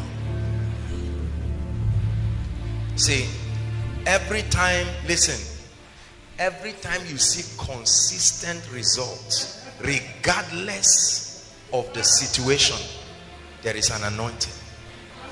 Please, learn this. There is an anointing. There is an anointing that translates men, swallows up the weaknesses of people. May that be your testimony. In the name of Jesus Christ. God will give you wisdom. Let your ministry enter another dimension. I pray for character for all of you. See, this is usually the problem. Listen, I'm teaching, you are learning. The most important aspect of the anointing is the character to maintain it, not the anointing. Because you see, the anointing is very charismatic. The most powerful ability of a man of God is self-control. The ability to keep quiet even when you have what to say. The ability to walk within the jurisdiction of the grace apportioned.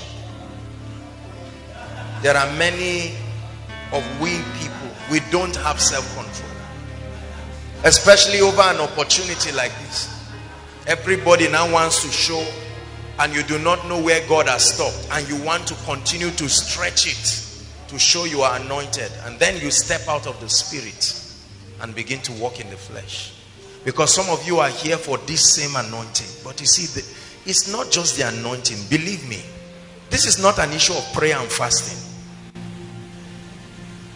It's an issue of knowing God and understanding his ways. God is only committed to backing what he instructed. If he did not direct you, he will not back you. Hallelujah. God bless you. John chapter 3 verse 16. Let's just look at scripture quickly and then we'll pray. There is a lot that God wants to do tonight. These guys have already stirred the anointing, and you see, the thing with the anointing is once it's stirred, it doesn't stop. It doesn't know whether it's miracle service or Easter.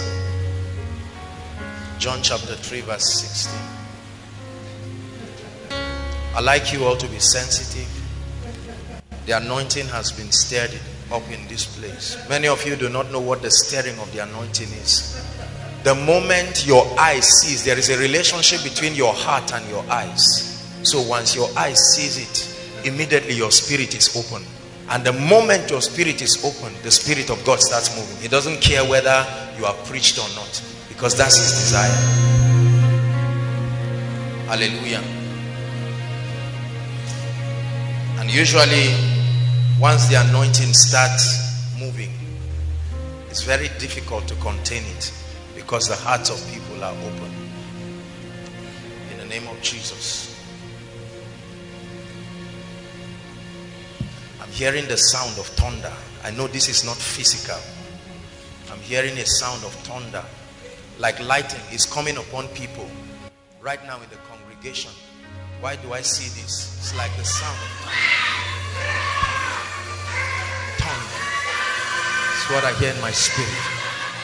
It's a sound.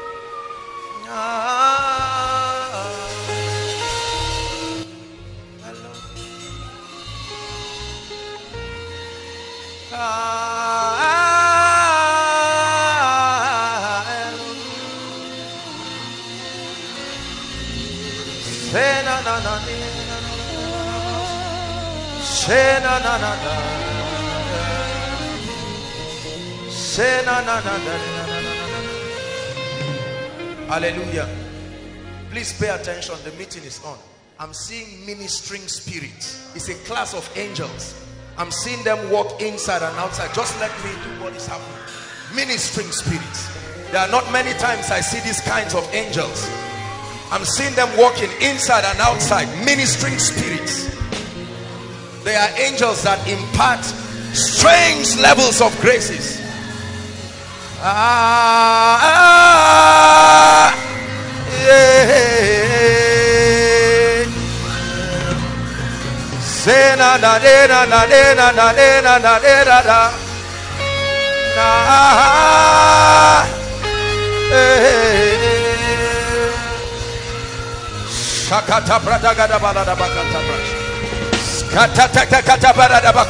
They will touch you where you are.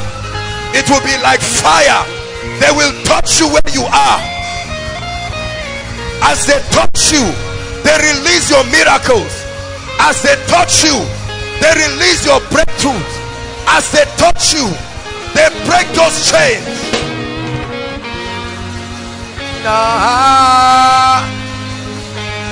They are touching you on behalf of families. Touching you on behalf of families.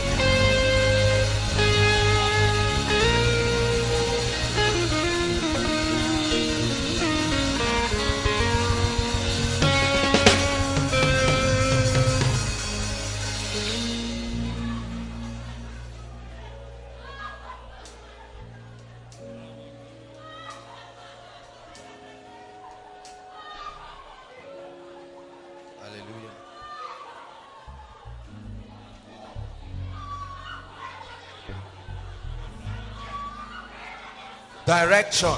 That's what I hear. God is giving men direction. It's like an anointing. It will come on you outside and inside. Direction, an end to that confusion. Right now, it's coming like light, but then you will hear him direct you. Direction, direction, direction. What is that area of confusion? His light shines upon it right now. For marriage, direction. Direction, direction, direction. For where to settle down, geographic location. Direction is coming by the Holy Ghost. Direction. Somebody is praying and say, Lord, show me. The Lord is saying, I am showing you. It's coming upon your spirit.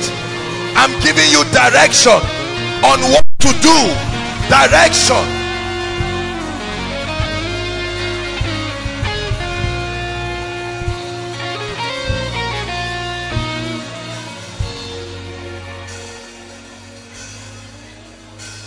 Hallelujah.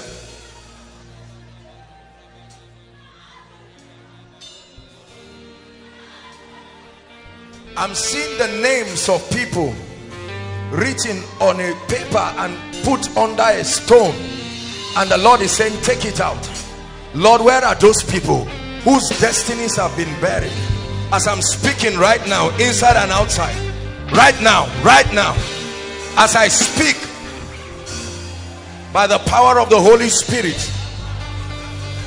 right now, where you are sitting, you will receive a visitation. I pull it out. This is a miracle service. I pull it out now.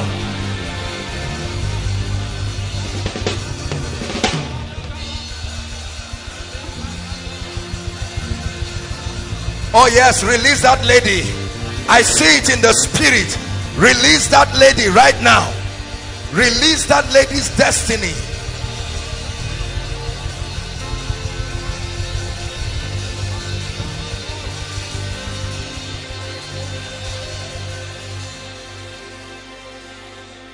Something is happening to you where you are. Something is happening to you where you are.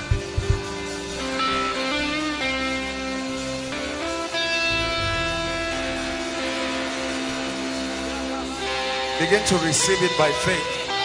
Like the dew of heaven resting in this place, inside and outside. Lord, we receive what you are doing.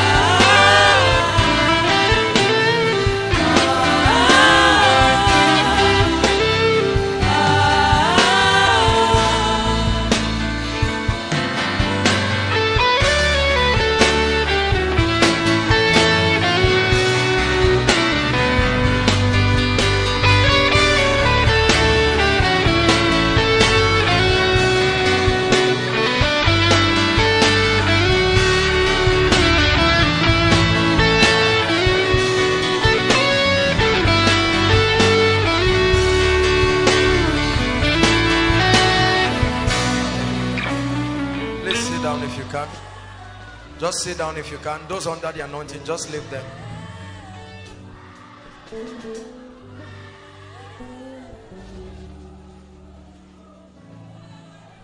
John 3:16.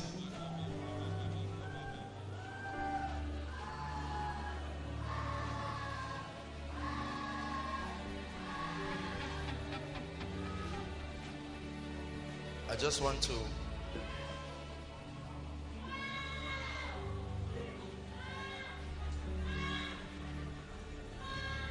The Lord has just healed a lady of a breast lump. You have a lump in your left breast. Check it right now. Check it right now. Check it and come out right now. Right now. I don't know why God is just interrupting. Please check it. Check it. Check it right now. In fact, I see 3 people. Check it. This is a family. Please, we are not playing games. Inside and outside. I'm seeing 3 ladies who came with like a lump on their breast. Check it right now. That devil has gone back to hell. Please check it quickly and come out. If they are under the anointing, when they are all right, let them come out very quickly. Let them come out quickly. Augustina. I'm hearing a name like Augustina.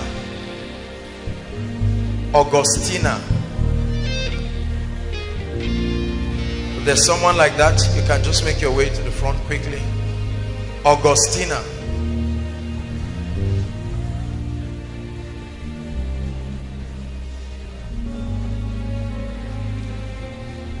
The Lord is judging evil in your family. This is oppression. This is what I'm seeing. Oppression. As it's happening to you, there's somebody outside. This same anointing is touching the person outside. The second overflow, the anointing of the Spirit is touching somebody outside. The Lord is bringing judgment to wickedness, because I'm seeing that this is something that has to do with witchcraft. It has tied your life and your family down, and the Lord is telling me, release Augustina. Release Augustina. Release Augustina. Release Augustina. And as it's happening to you, it's also happening to that other lady. In the name of Jesus, I release you right now from every chain that has held you. Be released. Your family be released. It's time for you to testify. I release both of you prophetically in the name of Jesus Christ. Every door the devil has tied, let it be opened by the anointing of the Spirit. In the name of the Lord Jesus Christ. Hallelujah. Hallelujah.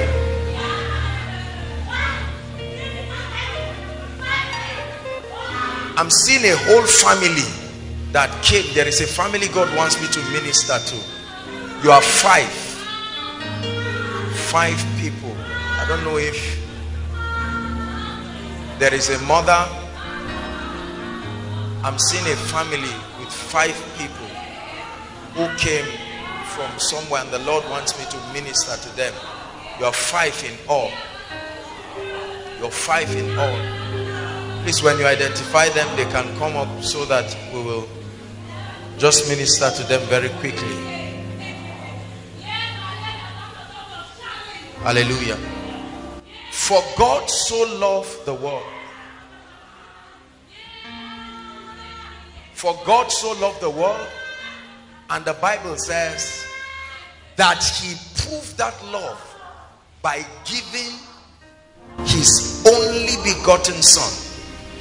Please listen. Don't worry about what is happening. Just let me have your attention, please. It says he gave his only begotten son. This, we can take it from there. That statement, he gave his only begotten son, is the summation of the substitutionary sacrifice of Christ. Are we together now?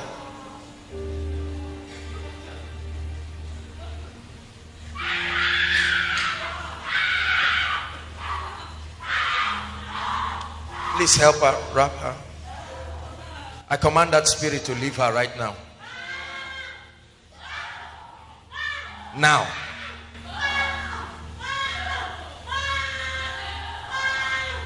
And never return. In the name of Jesus. Release her family. Release. I see a lot of money being tied. Release it now as you go. In the name of Jesus the Christ.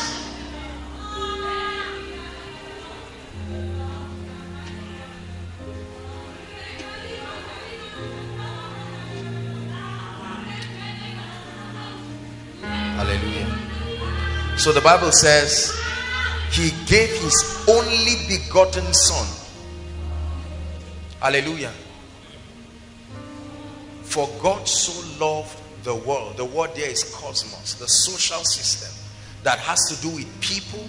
Listen please. And has to do with the entire territory, the social system. He says, for God so loved the world. And he proved that love. Listen, listen. Because love must be manifested to be appreciated. Are we together now? And the Bible says that he gave his only begotten son. And please don't be confused. There is a name. That son is called Jesus. Because there are many people who can preach to be the begotten of the Father. But the only begotten son, who after his resurrection now became the first begotten, right? Until the resurrection of man, he was the only begotten. Please listen. You see, everything about this Bible was pointing to this very revelation. The revelation of Jesus Christ. Everything. The book of Revelation says the revelation of Jesus Christ, not the revelation of a formula or a principle. So the law, the prophets, Abraham, Samson, Isaac, Judges, everything was tracing to the genealogy of Jesus Christ. And then the Bible says that he manifested himself before people and he was full of grace and truth. Listen, Jesus came with a message, and his message was very simple. He said, repent. The word repent is not the word turn from your sins. No, preachers preach that as a result of lack of understanding. The word repent is an indication of completely turning from a direction to another. Please just be patient with me. This family I'll minister to you. Are we together now? Turning from one direction to the other. But The first step to that turning is acknowledging a person, his sacrifice, and his government. That's the first step. And then you begin to walk in accordance to his principles. Only when you do that are you said to have repented. Many people have not repented. They want to repent. They think they have repented. They hope they are repenting. The first message that was preached after the resurrection of Christ, he said, men and brethren, what shall we do? And this is what the apostle said: repent for the remission of your sins. So the Bible says he gave his only begotten son. You laid aside your majesty, gave up everything for me, suffered at the hands of those you have created. You took all my guilt and shame when you died and rose again. Now today in heaven, if you know it, just sing it with me. I really want to worship you, my Lord. You have won my heart and I am yours forever and ever. I will love you. You are the only one. Gave your life.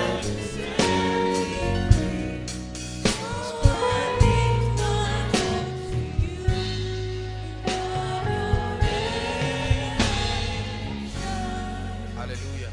So he gave, like you give your ATM for someone to use and withdraw money. He gave, he donated. And Jesus came upon the earth and he began to do many great things. Listen, Jesus did not just come. Please, I want you to pay attention. It's going to be very brief and we'll begin to pray. Jesus did not just come to show us how God looked alone. He came to show us how we should look. So when he walked upon the earth, he was the prototype of God's idea of the man he had created. He was invincible, the Bible records, above situations, above circumstance, with unlimited power, yet a man of extreme self-control. He knew when to speak and he knew when to keep quiet. There would be so many sick people, like the 10 lepers. He would heal one and just walk away, because his desire was not to show power. His desire was to do the will of the Father. He was more interested in bringing satisfaction to his Father than building a ministry. People tried to say, look, build a ministry, and he said, no. I can of my own do nothing as I see my Father do. So he came to show us the prototype of the true Christian life. A life that is completely yielded to the will of the Father, void of self-ambition, void of a desire for vain glory and personal gratification outside of Christ. A life that is crucified with Christ. Are we together now? And then the Bible begins to describe to us that which happened today many years ago. We know it as the passion of the Christ. It started from the communion, where they came into him by covenant so that they would authorize him. John chapter 6 says, except you eat my flesh and drink my blood, you cannot be part of me. You cannot have my life. So while they were taking the communion, they were giving him access to carry the sin of man upon himself. And then the Bible says he went to Gethsemane and there he cried. He prayed until tears were like drops of blood. Afterwards, he was ready to be crucified. And brothers and sisters, I know that we celebrate Easter. Today is Good Friday. Pain is what made today good.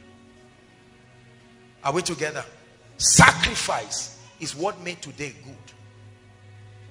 if he refused to lay down his life. Listen, when Pilate looked at him and said, don't you know I have the power to free you? He said, He said, no man has this power except it is given unto him by my Father. He said, I have the power to lay it down and the power to pick it up again. In other words, I was not coerced. My love for you made me to sacrifice my life, my reputation, and everything. We talk a lot about Good Friday, but we never know what made it good. This is what made it good. That a man gave his son, then the son gave his life. Are we together now? It's one thing to give your child. It's another thing for the child to agree. He can refuse. Jesus had the right to refuse. In fact, he was tempted to negotiate it. He said, Father, if it be possible, you are the all-wise God. There is another way you can do this thing. But then he remembered, nevertheless.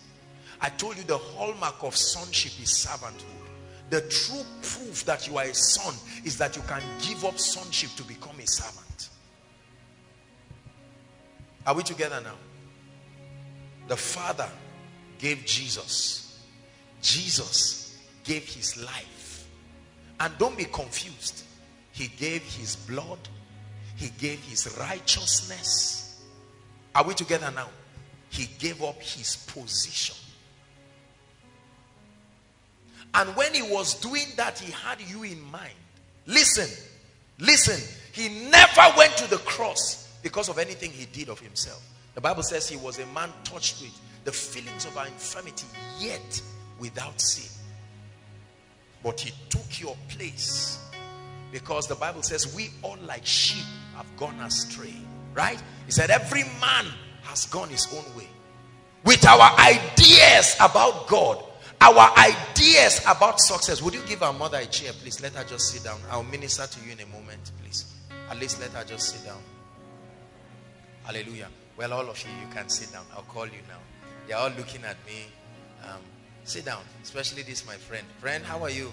What's his name? Aaron. Kelvin. Just get somewhere that they can sit around, and I'll attend to you now. Just 5 minutes. Let me establish what. Hallelujah. So, please come, sir. I offend a government and they are about to destroy me. Listen, please. About to destroy me. And the Bible testifies that I have no power in myself. And then someone comes, and while I'm on my way to destruction, he interrupts. And he says, I love you too much to let you keep gambling and trying your way. This is what I want you to do. Stand back and watch me pay the price. And while he was on the way, while they were flogging him, in his mind he was saying, mankind, I hope you are watching. This would have been you. I hope you are watching. I hope you are watching the scars. As he began to bleed, he said, I hope you are watching. See, if two people come and they tell you they love you, the best answer to give those two people is, I'm watching. Because love is a verb. Are we together now? I am what? Watching. All kinds of things have told you they love you, but they left you. But Jesus said, watch my love. I'm not going to make noise about it. First, stand back. And while they flogged him, he said, if it's for you, I will still go the extra mile. And they flogged him. The Father gave him, he gave his health.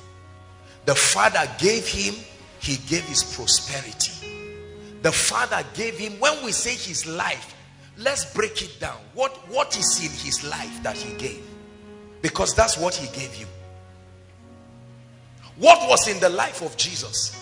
The ability to reign and rise above sickness and diseases. The Father gave him.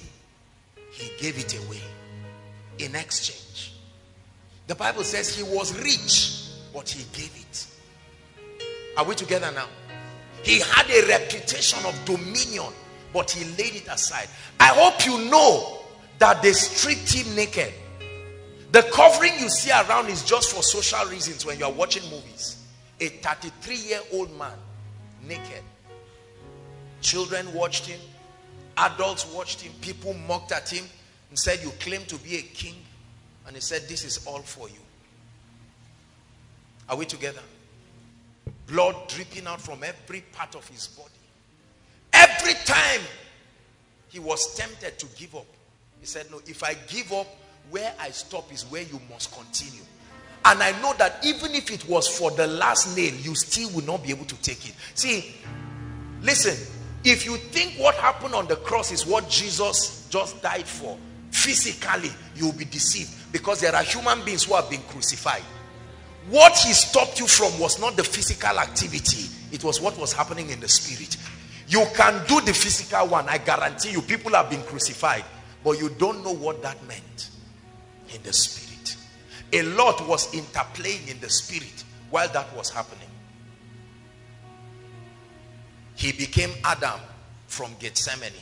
From Gethsemane to the cross, he was no longer the Christ. He was Jesus, Adam, the very man of sin. Mortality came upon him. Please listen. And the Father kept watching. He had given him, and he knew that it is more blessed to give than to receive. So there was no negotiation about receiving. The blessing was that he would bring many sons into glory. Are we together now? When they took him to that cross and they nailed him, as his blood began to drip upon the earth, and in that excruciating pain, it was a way of torturing criminals. He was not just looking at Mary and John. He was looking at you. He was looking at me. He was looking at every witchcraft in our family and every ordinance of darkness. And he said, if it's for you, I will do it. But he made a very interesting statement we are going to establish tonight. 3 words that represented victory. It is finished. Oh, hallelujah. I didn't study English, but I know that when a man says it is finished is a reality that is present and continuous forever. Not it was finished. You would have said the condition for it finishing has changed. So we have to start another one. It is finished. The question is, what is the it that has been finished? First, that inability to access the Father. We call it lack of righteousness. He said that era is finished. That Christianity that has to do with ceremonial cleansings, having to atone for your sins by your own strength, I've brought it to an end. That ability of saying qualify and come to God, he said it is finished. You now will come through my own invitation, my own access. Like I organize a program and I invite someone, and while you are about to drive him, I say, no, that's my guest. Come. But you are not only his guest, he also made you the one to be celebrated. Please listen. There is a dimension of this we have not learned, and this is what I want to teach us. When Jesus went to hell and met Satan, a discussion transpired. And Satan said, remember Adam? And he said, I don't remember Adam. I am him. Don't you see? This is Adam. And Satan knew it was true, because only Adam had the right to collect the key. No other man could collect the key. And so he went as the second Adam and said, you killed Adam and every man that came from him. Let me have the keys. Revelations 1 verse 1. When you read downwards, I am he that was dead, but now I am alive and I hold the keys. He collected the keys. Listen. Access to the earth, access to dominion, access to God's life. that's the most important part. The life of God. I'm going to explain it. When he resurrected, watch this. Did you know that if he just started walking and doing all of the things he did, man would not be able to partake of it because he had not ascended to heaven? It would just be that he was victorious. And then the Bible says, according to the book of Hebrews, that he went to heaven as the high priest, the lamb, the sacrifice, as everything. And then he took his blood, poured it upon that tabernacle, and said, Father, you are just for seeing that man does not have access to divine health and all of this, because you are a just God. Your throne is founded upon righteousness and justice. The Bible says they are the foundations, meaning there's no negotiation that will bend it. But now he says, every time you think justice, let mercy begin to speak. Watch this. I really want you to get a revelation of this. It will change your life. Every time the voice of judgment, the voice of mess of justice begins to speak, I will not fight it, but remember that I not only paid the price, I paid the price for everybody who will be an offender on this path. Are we together now? When that happened, a coronation happened in heaven. We see that coronation. The psalmist gave us a revelation, and from Philippians chapter 2, the Bible says a name, an office, an identity was given to him in heaven, to sit upon that throne. Are we together now? And the Bible says anything that has to do with man's redemption, man's vindication must pass through him. Meaning a man is only condemned when he condemns that man. A man is only justified when he justified. The Father put it in his office. Are we together? Watch what he did. When he sat down on that throne, he told man, there is another dimension you do not know. I know that I paid the price for you, but I want to teach you another dimension. We paid it in covenant. Listen. You did not participate in anything, but out of my love, I took you and made it as though in me you were the one who paid that price.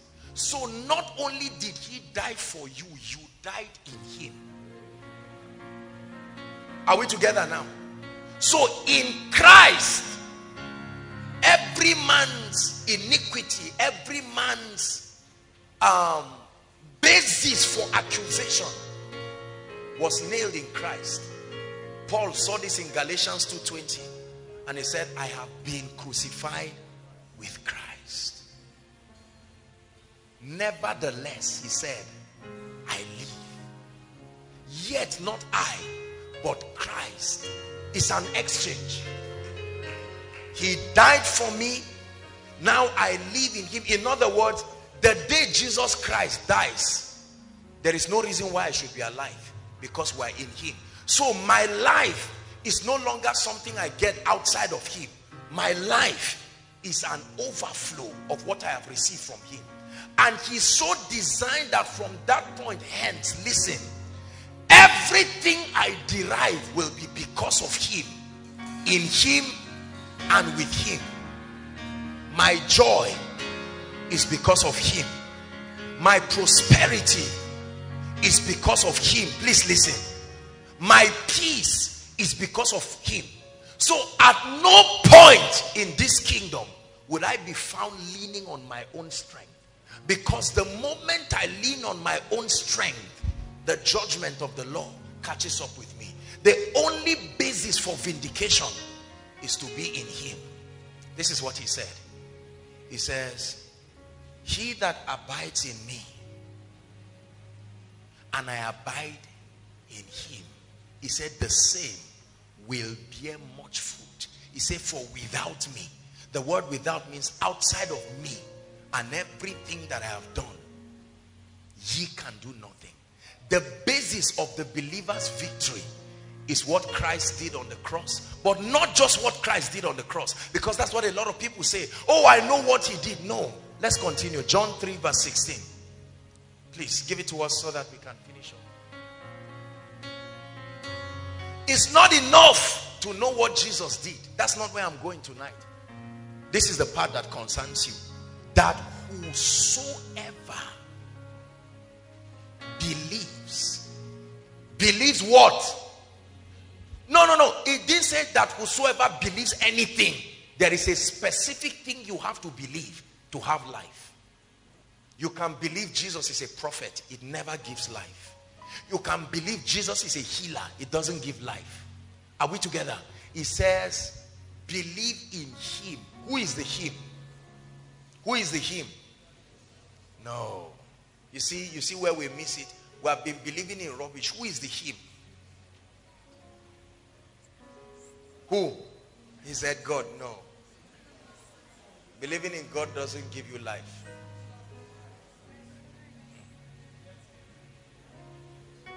Who is the him? That's where I want us to get to tonight. You see that our confusion is the reason why we cannot manifest the reality of God's life. We believe, but what do you believe?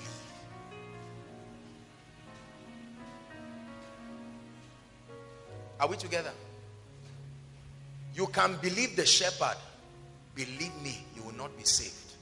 Believing in the shepherd does not bring salvation. Are we together? Believe in him. Who is him?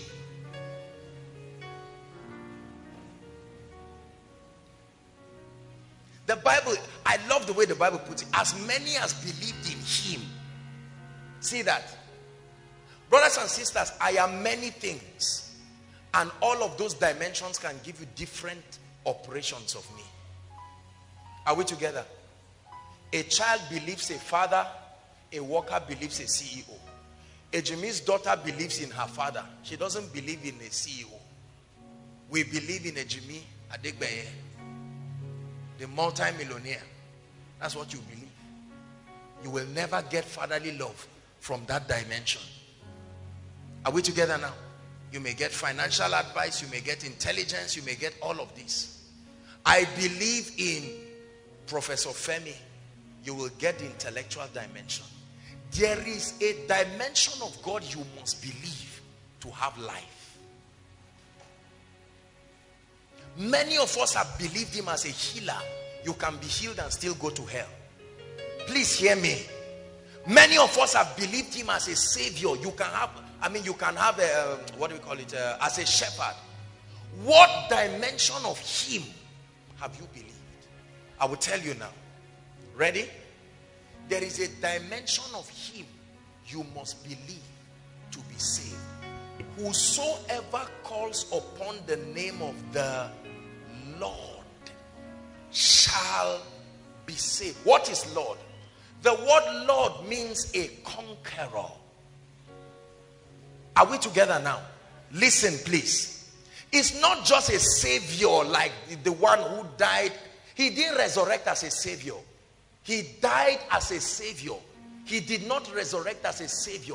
He resurrected as Lord, a winner, a champion, one qualified to transfer what he has. And the Bible says whoever believes that, listen, whoever believes in him, that name that was given, he said he shall not perish. The word perish there is not the word go to hell.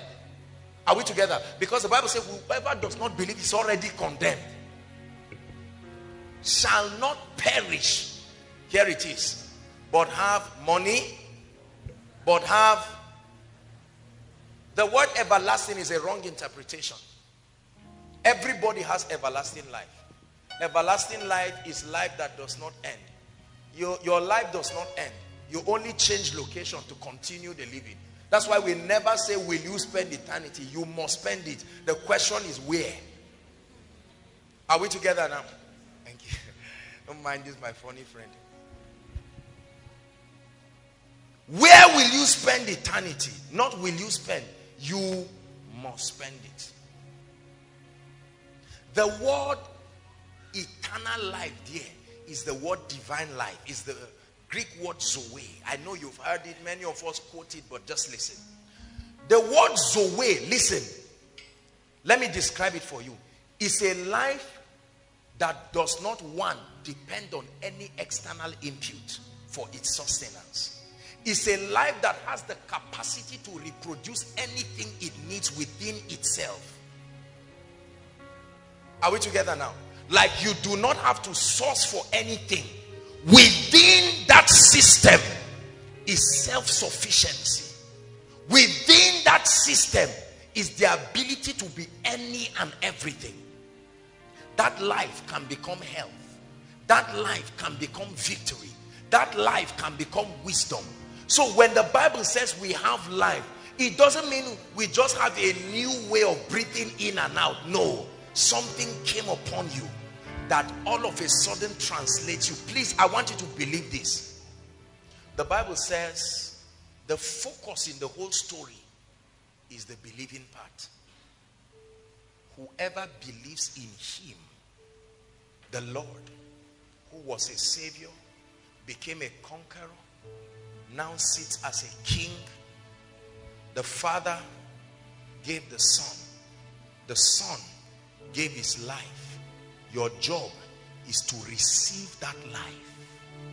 When you receive that life in reality, the Bible says certain things will begin to change. You see, the life is a programming.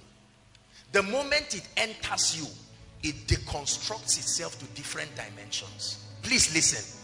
The life of God is not just a vague thing that comes upon. No.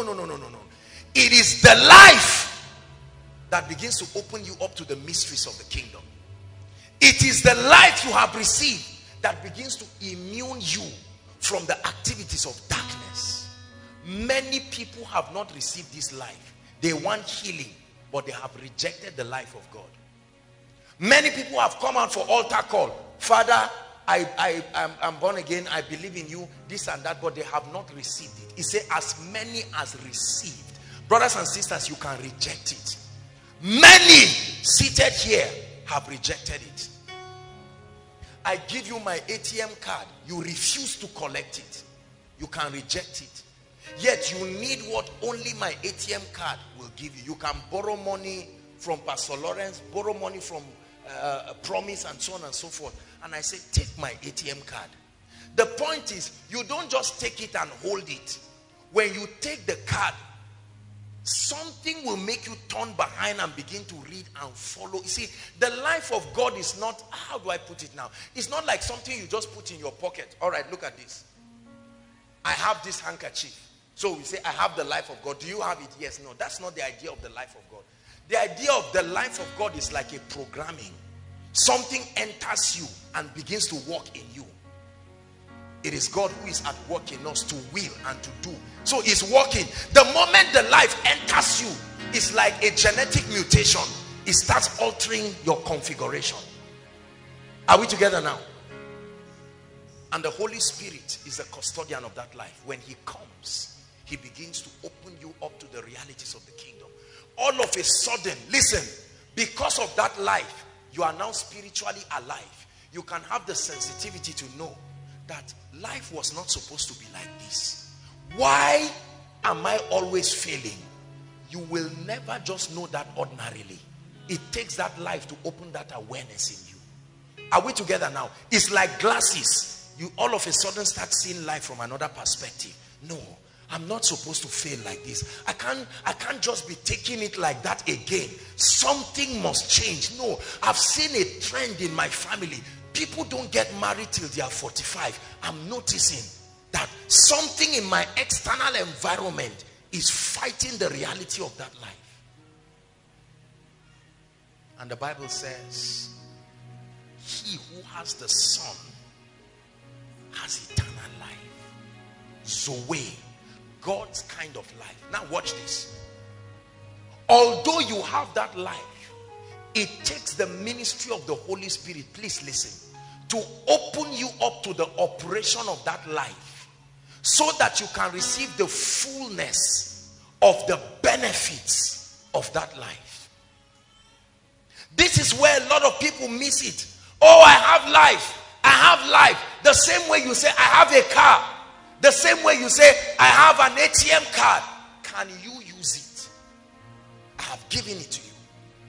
Do you know how to activate the operation of that life?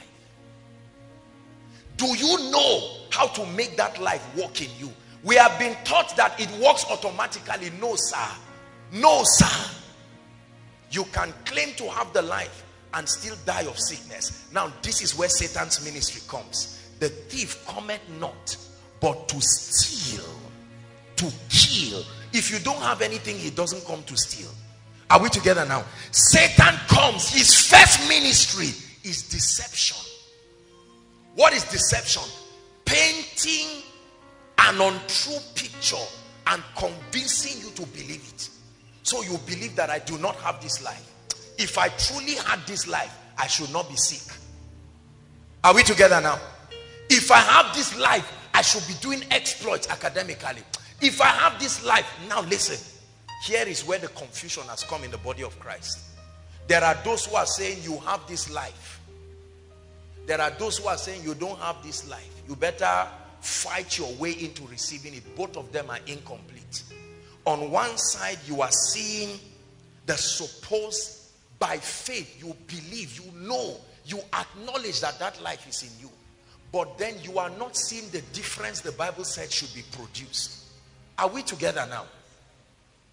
This is the dilemma of many Christians. I gave my life to Christ. From the day I got born again, my life has not changed. It's been 10 years. I will tell you why. Eternal life is being frustrated within you. Because you have not been taught how to release and activate the operation of the content of that life. It's like buying a phone. You admire it, you look at it, but you do not know how to work with it. That was the lamentation of the psalmist in Psalm 82 from verse 5. He says, they know not, not they have not, they know not, neither will they understand. He said they grope in darkness, and so the foundations of the earth are out of course. The next verse says, have I not said, ye are gods, and all of you are children of the Most High? He says, but you shall what? Die like mere men. Listen, please listen. An heir, as long as he is a child, does what? The Bible starts by calling him what? An heir, a partaker of an inheritance, a partaker of a reality. But it says as long as he's a child. The word child here is devoid of strategy, devoid of the ability to understand the operation of that process. He said he differed not from a slave. I can receive the life of God that contains health, vitality, prosperity, and still be under a curse. I tell you, hear me, brothers and sisters. Because we misunderstand the prophetic dimension of God's word. Therefore, if any man be in Christ, he is a new creation. But we do not know that the communications of God are twofold. There is the prophetic communication of God, speakings according to his realm of existence. But there is the experiential manifestation of that prophetic word. It is the nature of God to call things as though they already appear. Are we together now? Hebrews chapter 2, he put it very beautifully. He said God had put all things under the subjection of man. He said God did not leave anything left, but he said, as it is now, we do not yet see all things. Are we together now? So you have come to answer the altar call. The life is in you, but you went back, and the exact same thing you know happens when a man is under a curse is happening to you. Now you went to a pastor and said, pastor, you said if I'm born again, this thing will leave.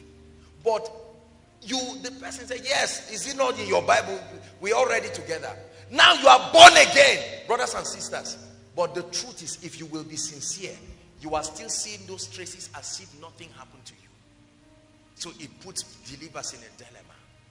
There are those who are saying, keep believing that it's gone. One day it will go. Hey, Wonder shall never end. If you have that kind of ideology, you are in for trouble. And then on the other hand, there are those who act as though they really have nothing. So they are trying. They live per day. We survive today. Let's see how the war of tomorrow will be.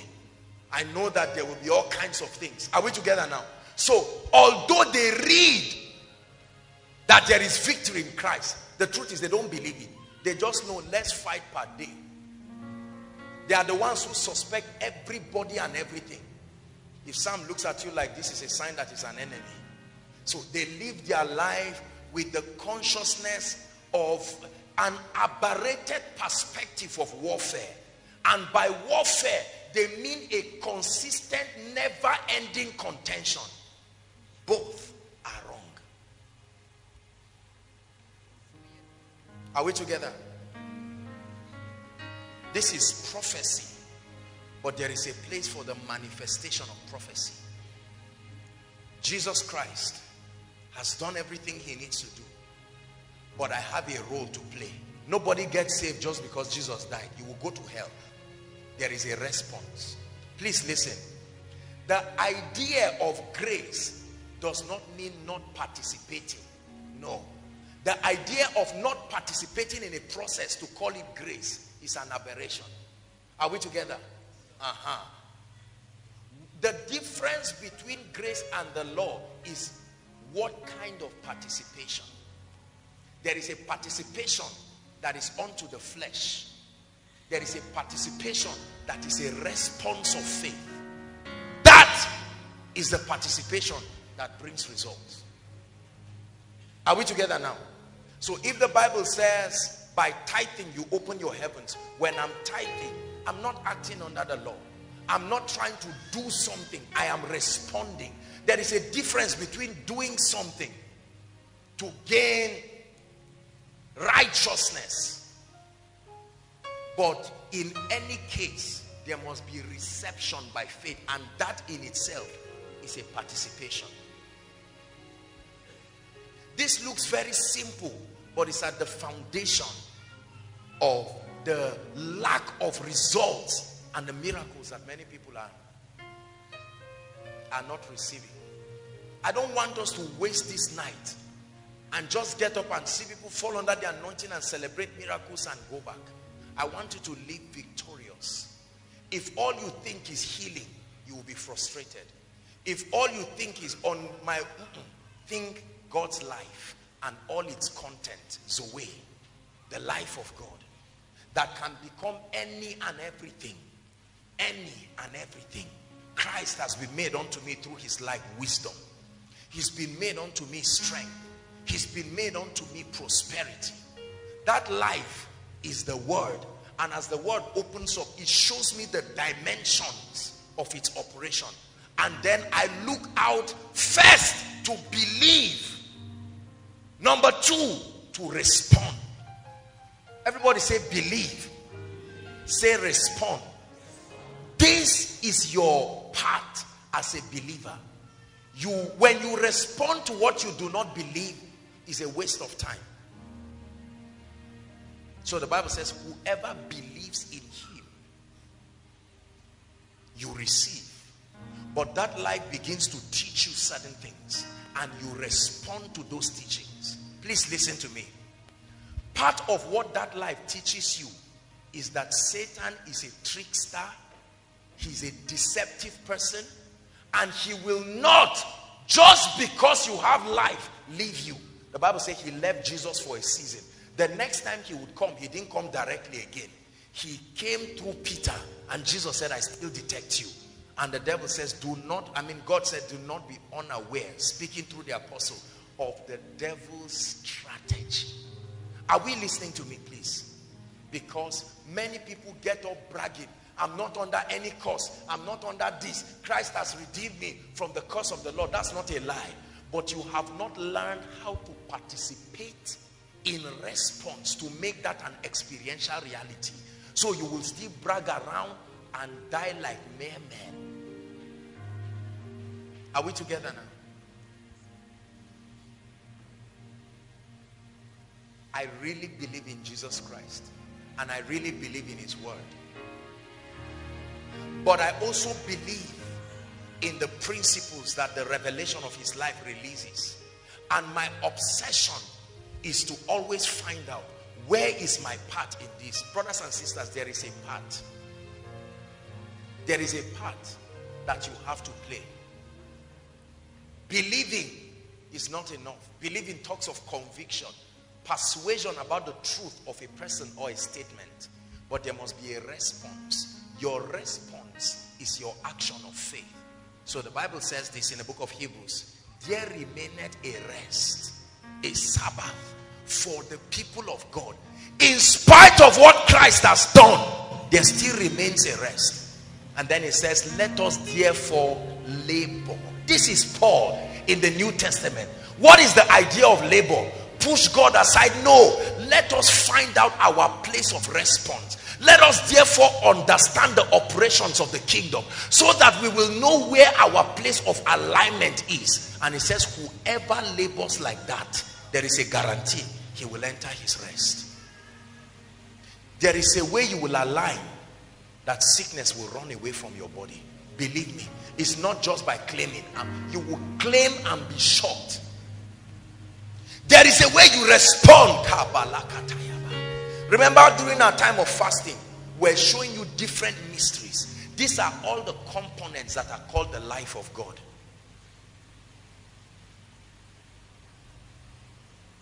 Right?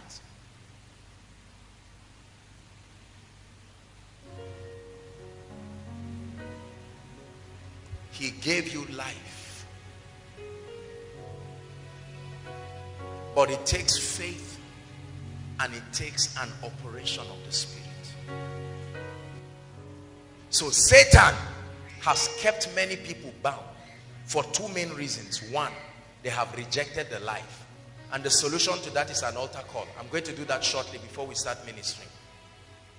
The second is he has kept people in delusion and ignorance. Never trivialize the role of deception in a man's destruction. Deception, the first deception is that you don't need to do anything again. Oh, brothers and sisters, hear me. I fear God. It's a big deception. As free as salvation claims to be, if you do not respond, you are going to hell. There is always a participation. That's what we call koinonia. Everybody say participation. If you will ever enjoy the healing dimension of God's life, there is a participation. If there will ever be prosperity, there is a participation. Now, the participation is a response of faith. God credits it as a response of faith, not an addition to what he has done. It's a compliment. So he would see a sick body and say, your faith, you believed I am able to heal you. You were convinced based on the report you had. And now I gave you an instruction, waiting for your participation. You got up. Your faith, he calls it your faith. So what is your faith? Faith is the name given to the action you take based on your conviction of God's word. Believing is not faith. No. Believing is the first step to faith. You can believe without having faith. A believer is not a possessor. A believer who responds is a possessor. There are so many people, listen to me, who are trusting God for all kinds of things here. I'm teaching you how to get results tonight. God is not a herbalist. There is a participation. Ejimi, this is a gift for you. What is he supposed to do? Watch this, his response. Now, his standing up is a sign that he believes me. I can choose to hide it. Please sit down, sir. Sorry I'm using you. Hope, I'm sorry I'm just doing this game with your husband. Hallelujah. Ejimi, do you believe I'm having a phone and that phone is for you? If you believe it, walk up to me. Faith. This is faith. The walking to me, although he has not seen it. So he's putting my integrity to the line. it's up to me to prove that I'm not lying. So I bring it out. If he comes to me, listen, if he comes to me and I say, I'm playing, he believed, I'm the one who is a liar. And the Bible says God looked for anybody who is greater than him, so that he will show you he's not playing games. Are we together now? Let's look at one scripture. Thank you, sir. Romans chapter 8, please. Romans chapter 8. Let's look at verse 35. Romans 8:35. Just that one scripture. And then we'll take an altar call and begin to minister. Romans chapter 8. 35. Okay, give us from verse 32. 32. Thank you. Everyone, please read. If you are a Christian, if you are a child of God, this is Good Friday. Well, even if you are not a child of God, read. I will soon make an altar call. 1, 2, read. He that spared not. Stop. Who is the he now? God. He's trying to make a statement and is tying the certainty of that statement to something he had done before.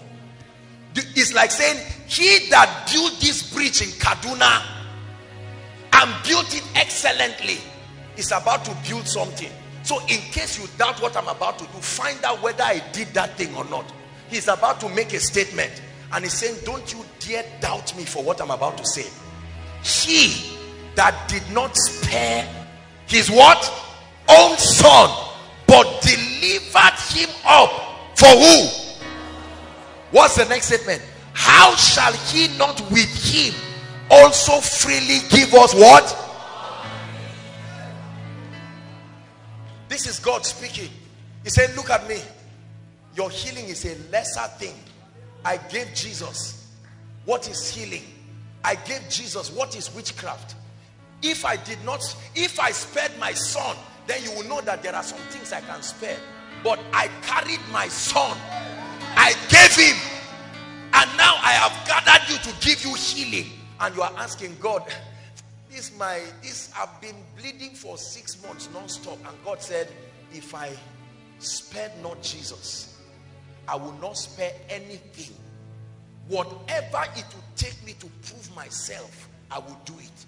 If it means me killing somebody, I will do it. I gave my son. Who will I not be able to kill? Listen, this is the basis for conviction. So every time the devil is trying to say, look, will that prophecy work? Just remember Jesus. Jesus begged the Father to have mercy. The Father refused.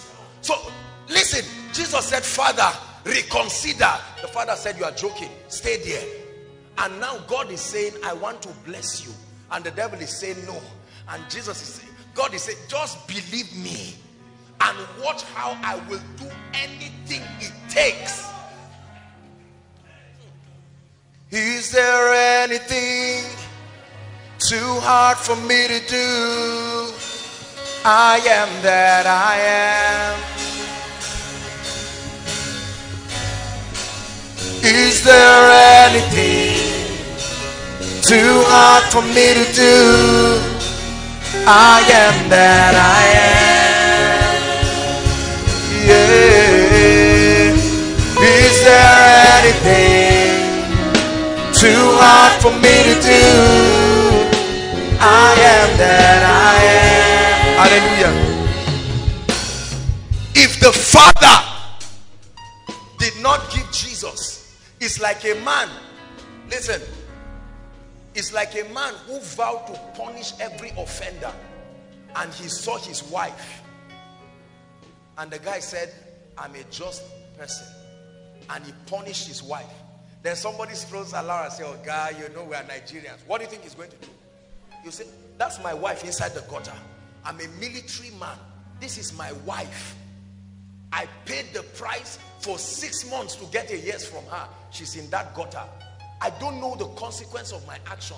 If you think I'm going to forgive you, listen, if it took God refusing to even give Jesus a chance for negotiation for your sake, then I assure you, whatever else it is that is holding you must leave you this night.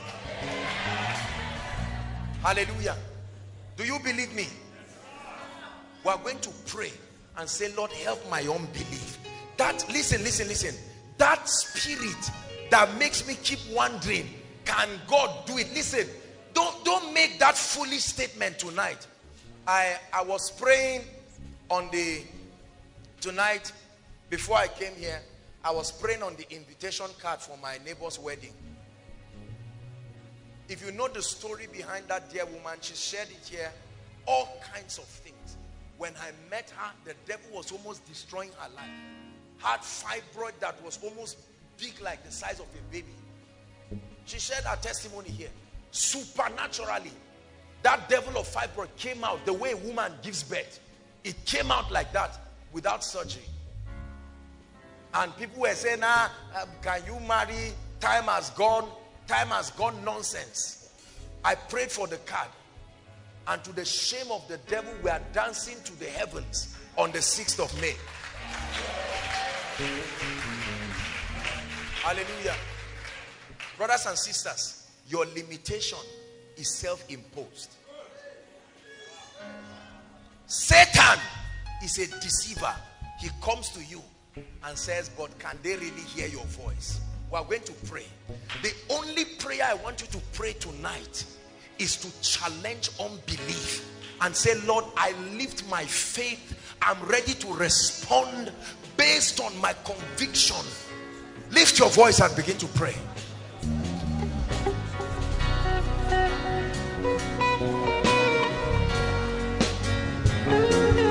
I have a part to play.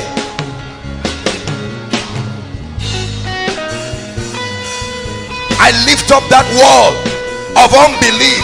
Please pray. You are able.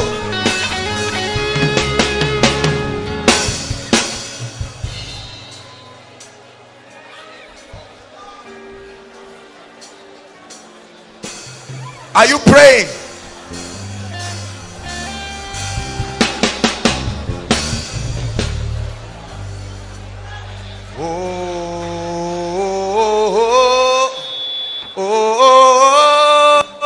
He's able.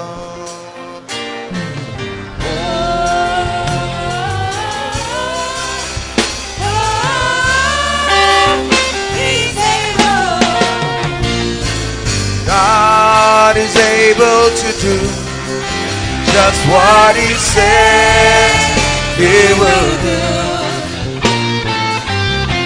He's gonna fulfill every promise to you. There's the part. Don't give up.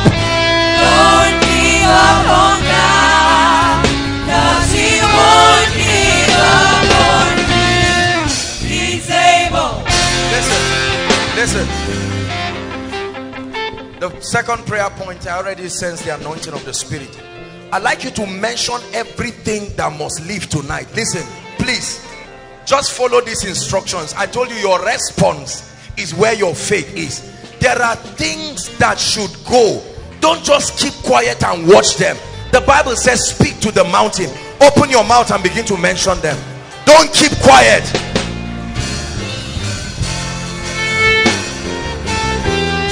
Mountain of financial hardship, mountain of cancer, mountain of mediocrity,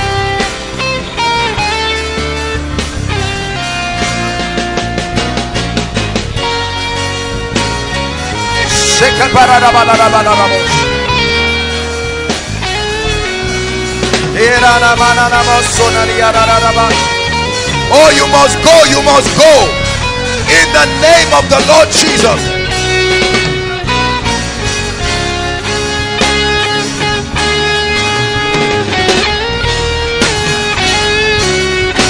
Hallelujah. Say after me tonight, in the name of Jesus.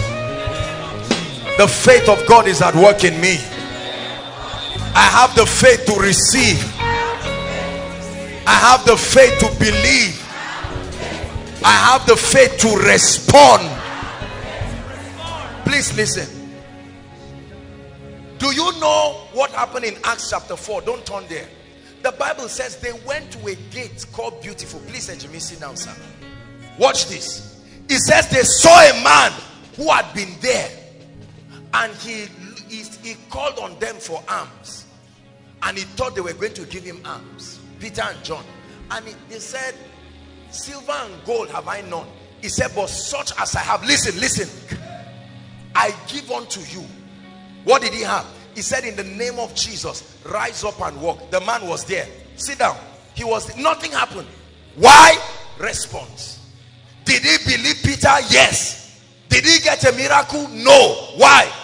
He could not respond.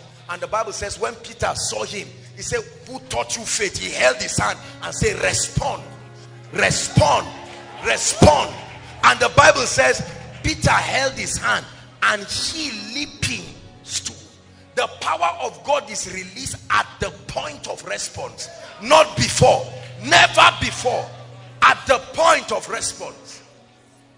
When I began to minister here, the Lord was speaking to my spirit, who gave me a guarantee that the power of God will move. But as I began to speak, I put pressure. It's left for him now to defend whether he really spoke to me or not. God will not just get up and act. Listen, it was God that put this miracle service. Your leaving your house to come is enough response already. Are you listening to me? You're going to say, Lord, I put pressure on your integrity. You asked us to come, we have come. Lift your voice and pray. Don't be afraid of saying it. Pray.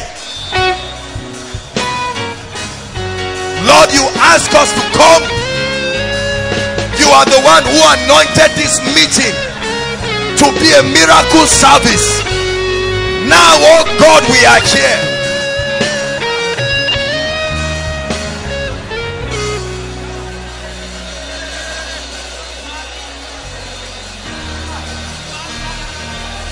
Put pressure on his integrity. We have come, oh God, that you prove yourself.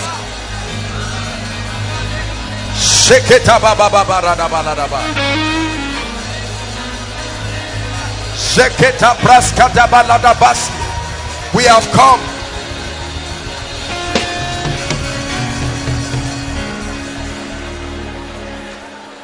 Hallelujah. Hallelujah. Now keep standing, everybody. Before we continue, there are people here. I don't want you to waste your time, and I don't want to waste your time. There are people here, inside and outside, in all the overflows outside. You are yet to make this decision. The Bible says this is the testimony that God has given us eternal life. He said, and that life is in his Son. He says, he who has the Son has that life. Please, we're out of time. We have very few minutes, and there is a lot to do now. Wherever you are saying, man of God, I have heard your word. I have been struggling with this thing, but tonight I truly want to dedicate everything, my all, to Jesus Christ. Or you are saying, man of God, I have come out for an altar call before, but for some reason, honestly, the pressures of life have pushed me, and I need to make my way straight with the Lord. I'm tired of where I am. Those two categories of people, inside and outside, I want you to run like there's fire on the mountain and come out here right now. God bless you. Quickly, please, I'll count just 1 to 5. If the Holy Ghost is speaking to you, don't sit down thinking about it. Make your way very quickly. 1.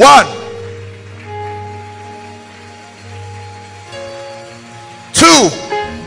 Run like there's fire on the mountain. Especially those outside, please, you will need to run. Run to Jesus. As you stand here, please keep talking to him. Don't just stand looking at me. God bless you. Run to Jesus. Oh, win that war tonight. This is an issue of your destiny. Koinonia, can you appreciate them? This is a harvest for the King of Glory. You're saying, Lord, I'm tired of living my life my own way, mismanaging my life. On this Easter Friday, I give everything to you. Keep coming. You are saying, Lord, Easter Friday you died, for God so loved me, He died for me. I'm tired of living a life that is not worthy of my calling. There are still people outside. Please run and catch up quickly. Quickly. As the Holy Ghost is speaking to you and say, join them. Make your way quickly. You're saying, Lord, I'm tired. Tired of habits. Tired of addictions. Run to the cross. Come running. Come running. Come running to the mercy seat. Keep coming.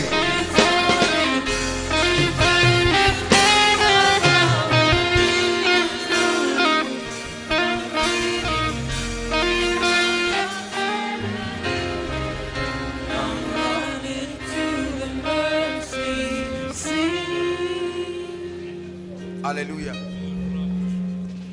All of you in front, in 1 minute, I'd like you to talk to Jesus Christ. Please, no smiling and pinching one another. This is a serious issue. Please pray. Open your mouth by yourself and say, Lord, I come to you genuinely.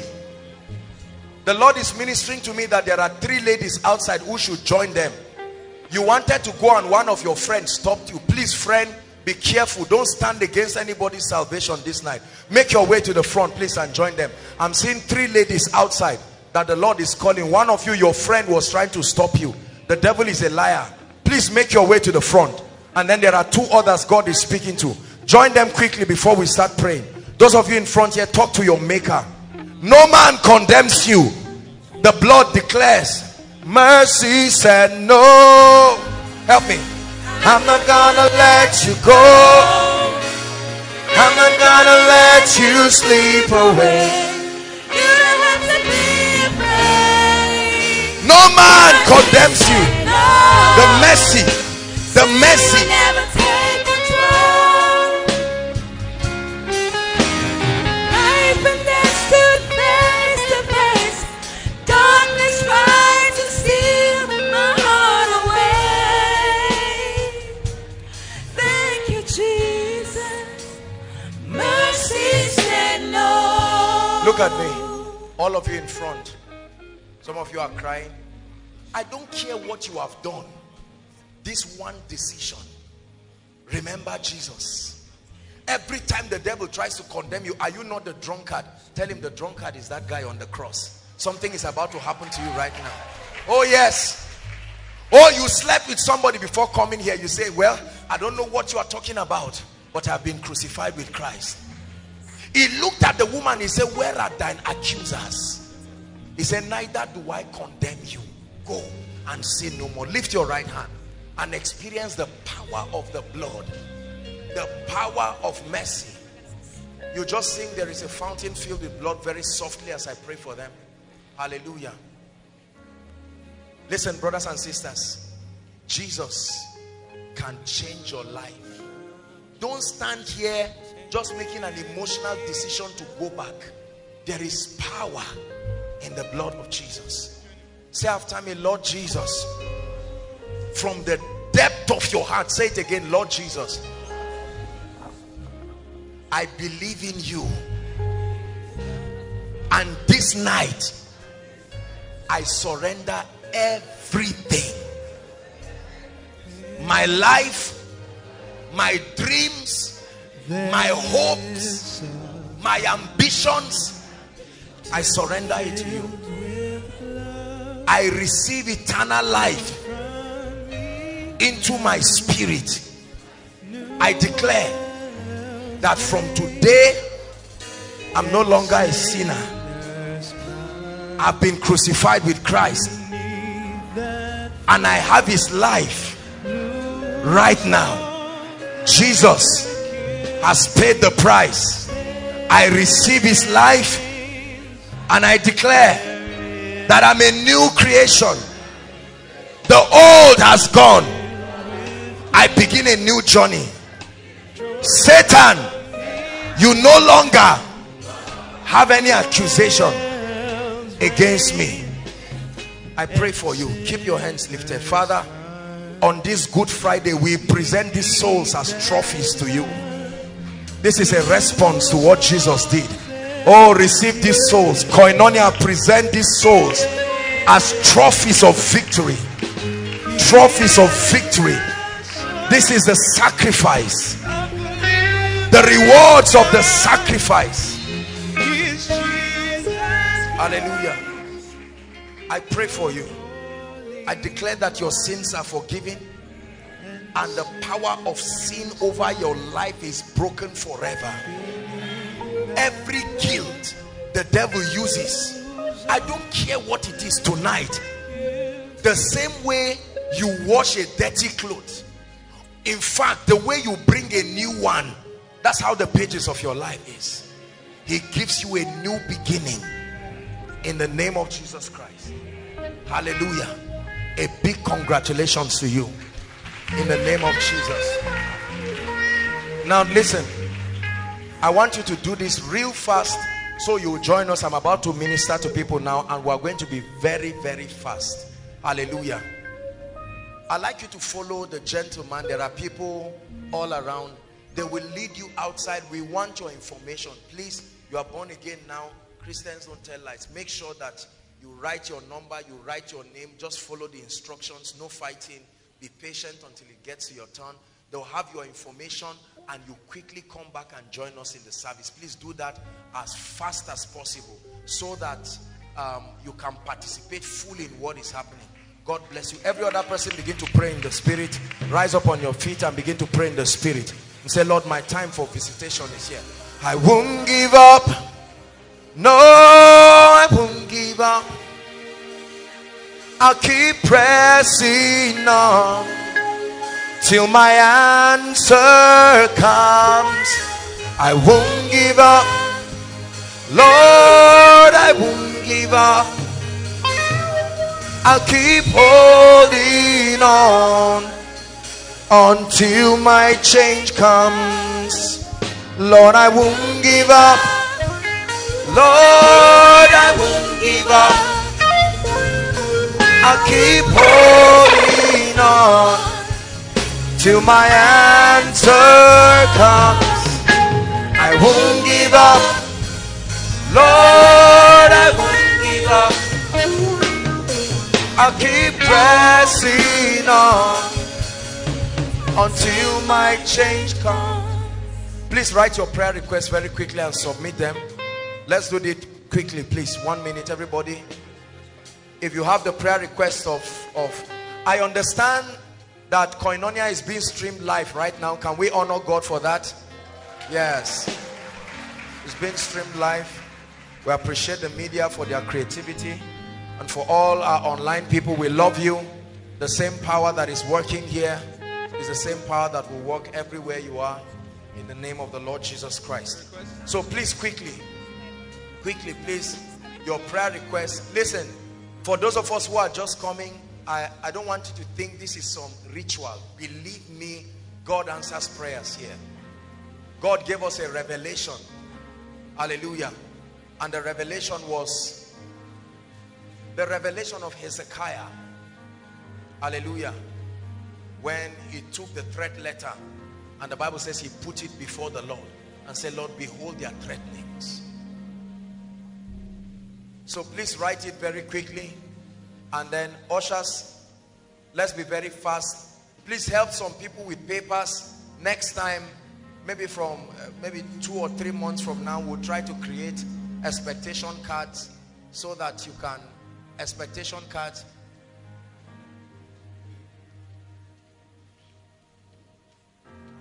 Leave her, John, leave her. Whatever she wants to do, just let her do. Hallelujah. We are going to pray. Please quickly, your loved ones, please make sure the online community participate. There's a God that answers prayers here. Remember, we spoke about faith. Those outside, ushers, help them.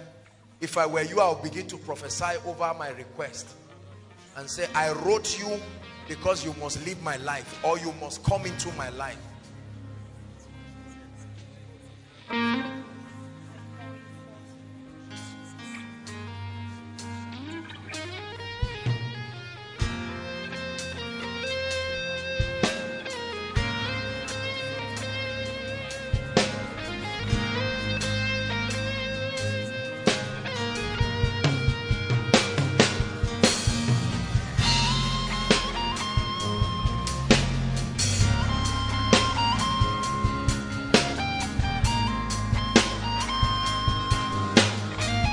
Hallelujah.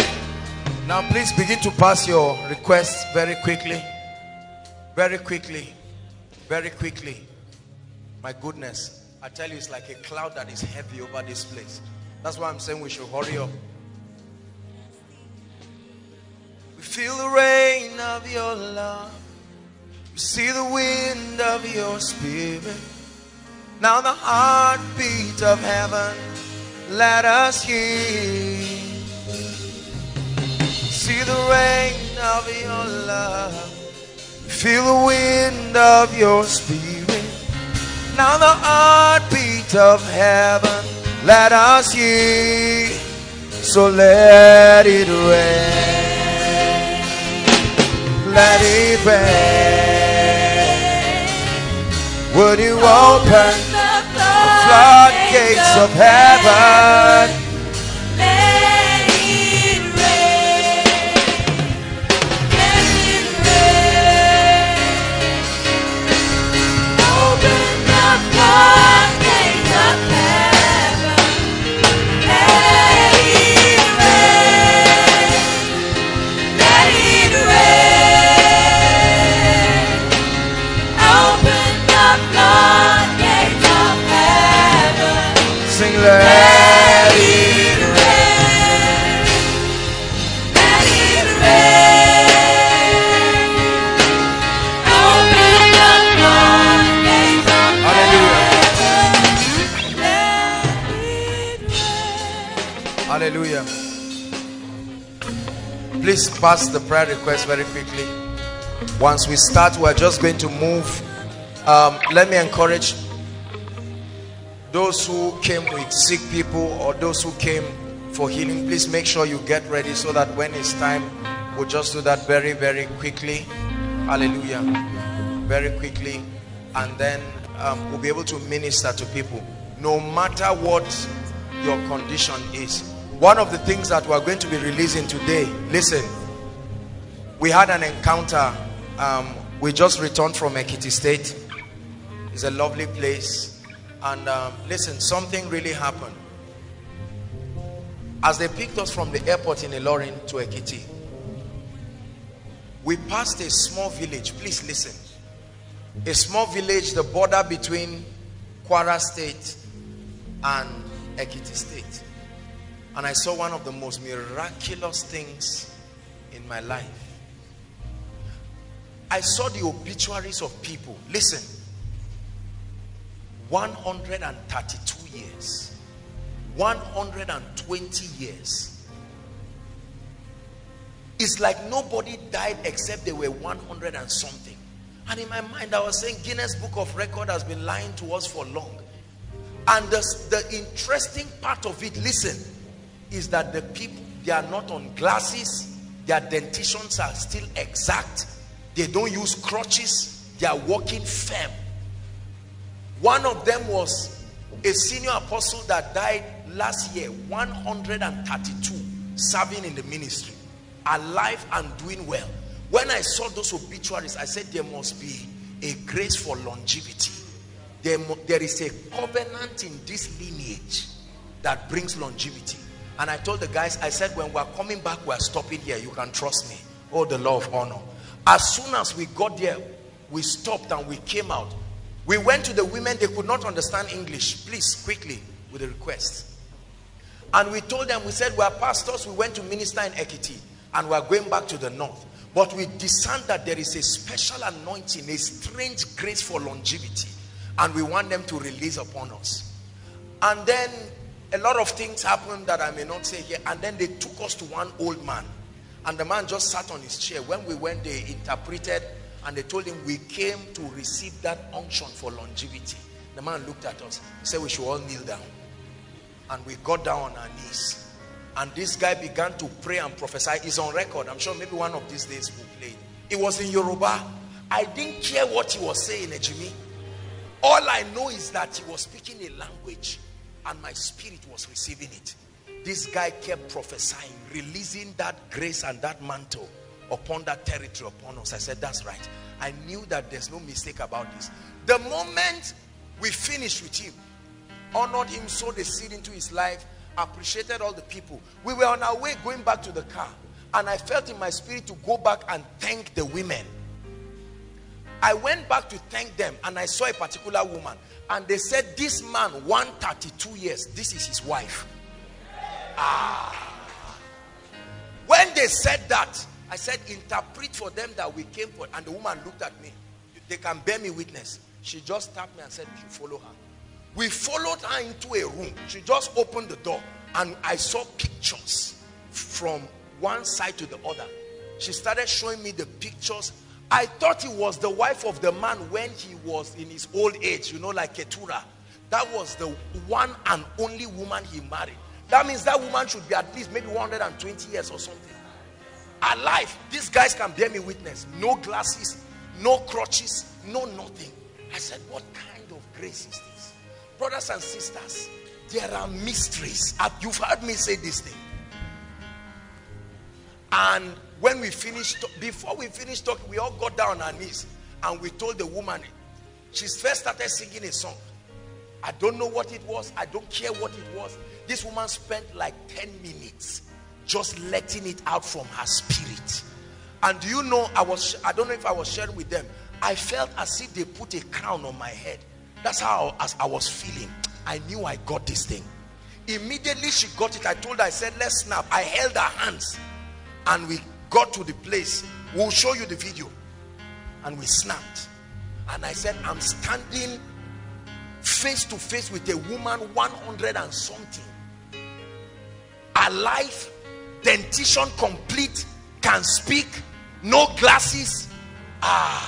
It was you I was thinking about. I was happy to transport that grace. Brothers and sisters, we brought it. It must land on you tonight. Hallelujah. I was looking to empty everything I had. I said, what kind of grace is this? We went to minister in a university called Afe Babalola University. The man himself is 86 years, alive and doing well. In those regions, if you are 80 years, you are still a child. Believe me. Then when we were returning, I saw the shock of my life. 141 years. How many? 41.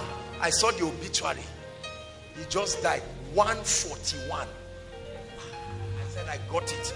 Let's see the devil that will manufacture himself from anywhere to come and take my life. No. See, listen. If you don't believe in transference of grace, you will die young. Don't you ever think it was because of the food they are eating. I didn't see any hospital around here. I just saw a church. And people, you can be 190 and not be able to talk, but you are 141. The guy 132 was still serving as a man of God. You are cooking by yourself, and you died and left the wife. The mama tapped me. In this place, once you are 60 years, you hold crutches. What cause is that? I always believed it, but now that I've seen it, there's that song that says, my eyes have seen. Don't play it. My eyes have seen it. There are many strange things that will fall today. Listen, if you care, you can receive. If you don't, when we were coming, we were in the plane, and the plane was bouncing like a football. I just remember that old woman. I said, plane, you are joking. I'm surrounded by too many mysteries. Please believe me. Hallelujah. 86 years, still a lecturer. 89 years, still a lecturer. Alive. 100 and something years. You see the women as if they are 50 something, but some of them are in their 90s, 80s, 100s. That's grace, brothers. It's not about anybody praying for longevity. There is an anointing that comes upon territories. And tonight, in the course of the meeting, is when it's time to pray that, please receive it. We need to be alive to do a lot for the kingdom. Pray and say, Lord, my spirit is open to receive everything you have for me.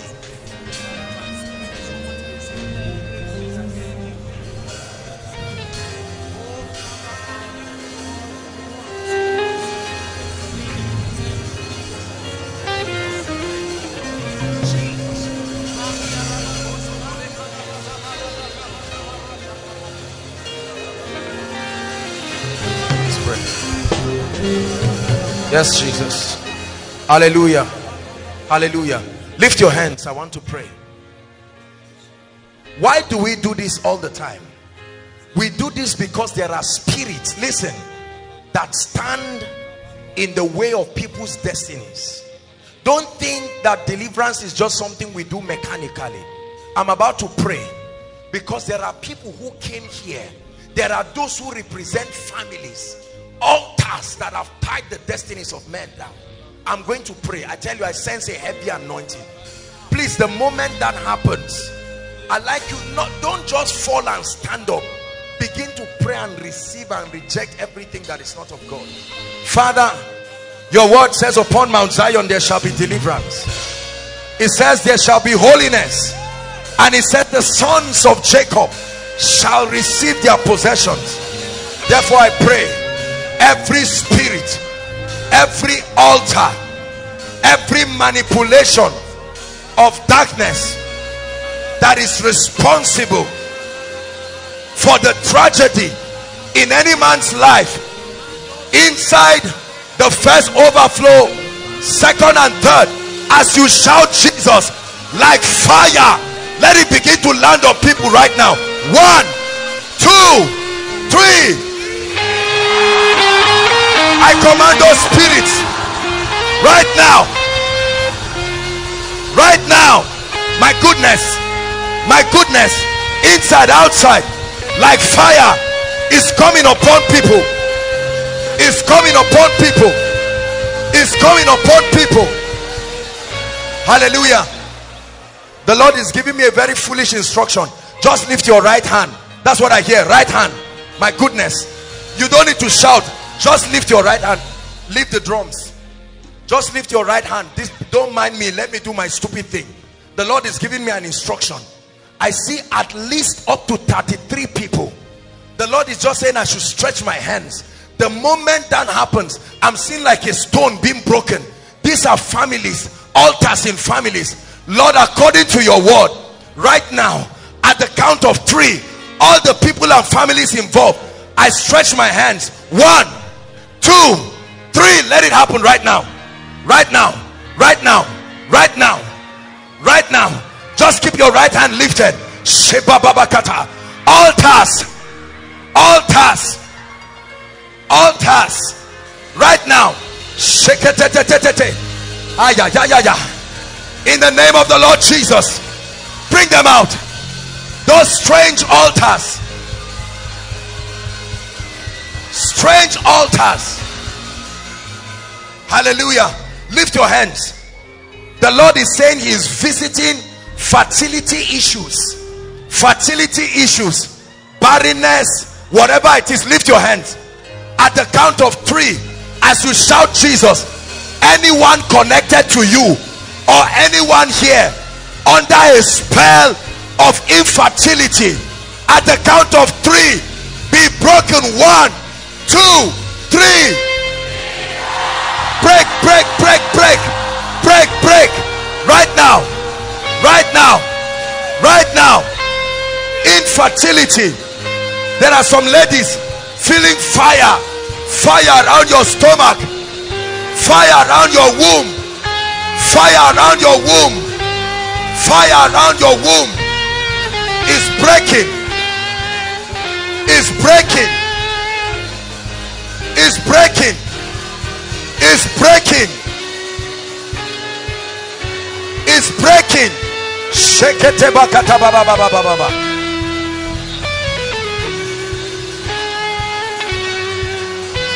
Is breaking. Hallelujah. Please lift your hands. The Lord is speaking to me. There are people here, everything you touch dies in your hand. Lift your hands, please. No matter what it is, if it's a relationship, it dies. Jakatarata Mandereto Shota. At the count of 3, let fire fall. Every cause of bad luck, at the count of 3, shout Jesus. 1, 2, 3. Go, go, go, go, go, go, go, go, go. right now. Those altars,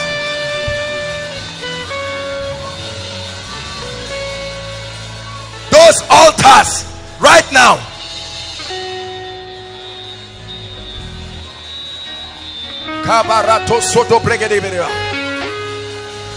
Everything your hand touches dies. People come around to help you and they leave you. It's changing right now. It's changing right now. It's changing right now.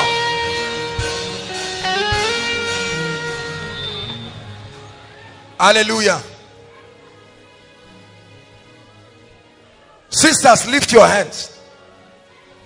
Any stranger that visits you in dreams, lift your hands.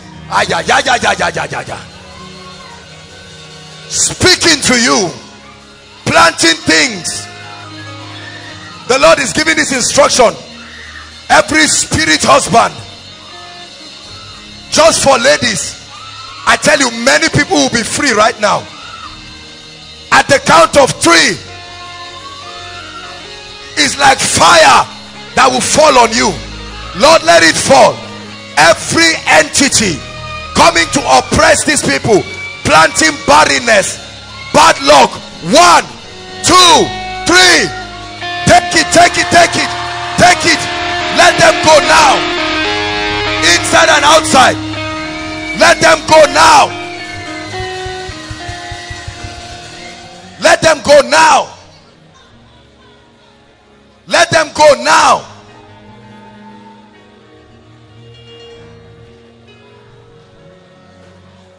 Let them go now. My dear, tap that lady for me. Yes, that lady nodding. An angel is touching you. He's bringing a miracle for you right now. That's what I see. I see like cold sensation coming to your head. A miracle. And as it's happening to her, may it happen to you right now. In the name of the Lord Jesus Christ. Lift your hands and begin to pray over your request.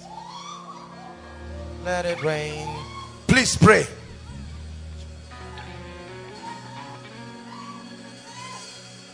Go ahead and just prophesy and say, Lord, this marks the end of it. The Bible says, believe in the Lord your God. Pray, pray. Don't look at me. Pray. Open your mouth and pray.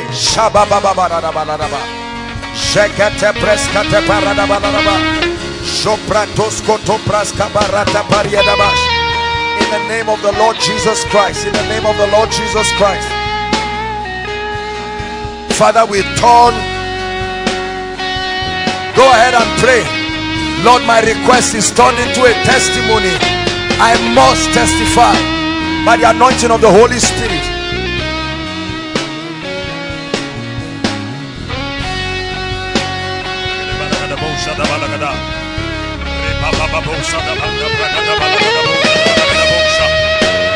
Standing upon the eternal counsel of God, the hand of the Lord itself will bring this to pass. The burden is lifted in the name of Jesus. Are not angels ministering spirits sent forth to minister to the heirs of salvation? Let the ministry of angels begin to bring to pass every single request in this place.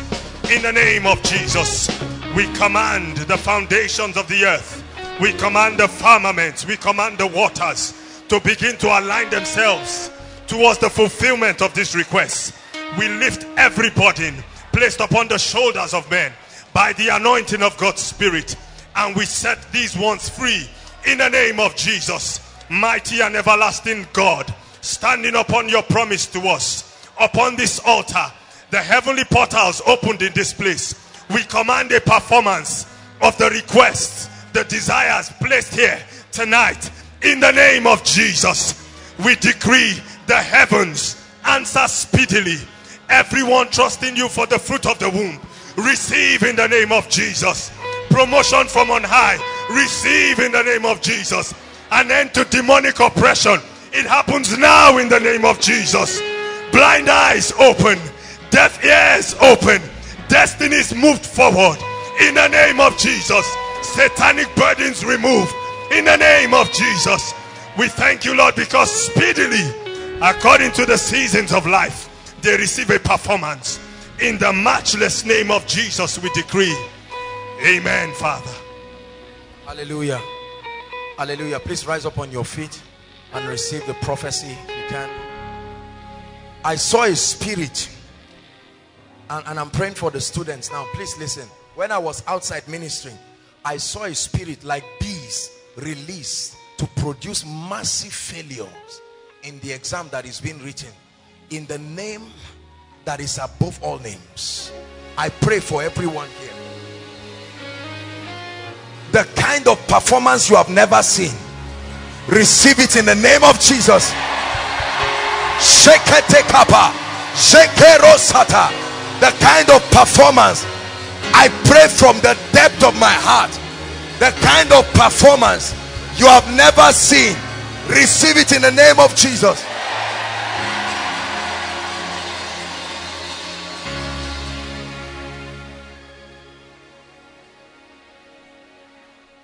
The grace for favor, where you have labored and tried and it didn't work, beginning from tonight, step into a new dimension of favor. Step into a new dimension of favor.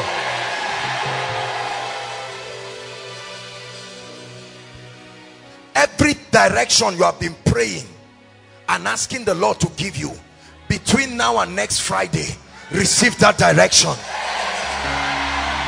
Receive that direction. I want to pray for business people. Anyone in business, lift your hands. The strategy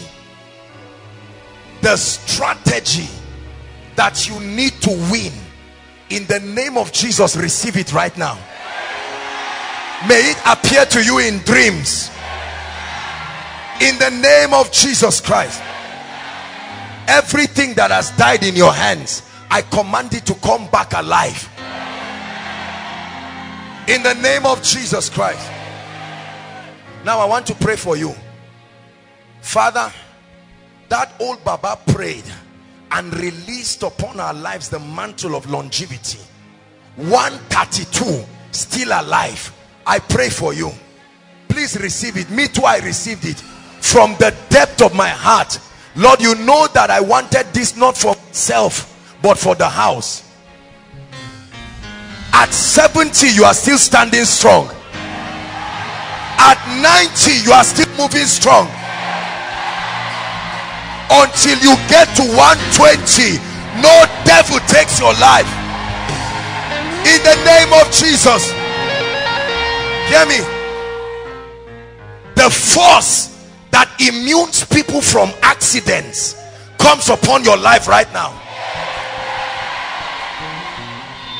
The force that immunes people from terrorism and the wickedness, it comes upon your life right now.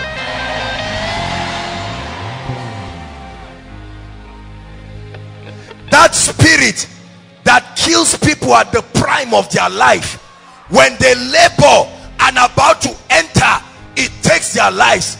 It lives your life forever. Forever, forever. Hallelujah. May you see your children's children to the 5th generation. Believe what I'm saying. I've seen human beings bodily carrying this revelation. You step into it in the name of Jesus. Therefore, anyone here that death is eyeing, that you will not see the next miracle service, or you will not see the end of this year, I don't know how the plan is going on in the realm of the spirit, but I avert it right now. I avert it right now. The same way you will live long physically, everything that is good in your life lives long with you. Your health lives long with you. Your wisdom lives long with you. Faithful lives long with you. 2 prayer points quickly. Where you have been rejected, you step into a place. I've experienced it all. Let me tell you something. Hallelujah. I will never forget, you know, Jimmy knows the story. In 2007, I remember that time I went to collect a loan from a bank. Remember the story? I went to collect a loan from the bank. We had done everything, and then when it was now time for them to give me the loan, they embarrassed me. I was humiliated. The same people who were helping me, it was as if a charm came upon them. And I looked at that person and I vowed that till I die, till I go to be with the Lord, I will not collect loan from anybody living or dead. I made that determination from the depth of my heart. I said, Lord, if you cannot honor me, let me die like that. I pray for someone here. See, listen, if doors are closing against you, it's demonic. Don't ever say it's because I don't know so. If the person knew me, it's a lie.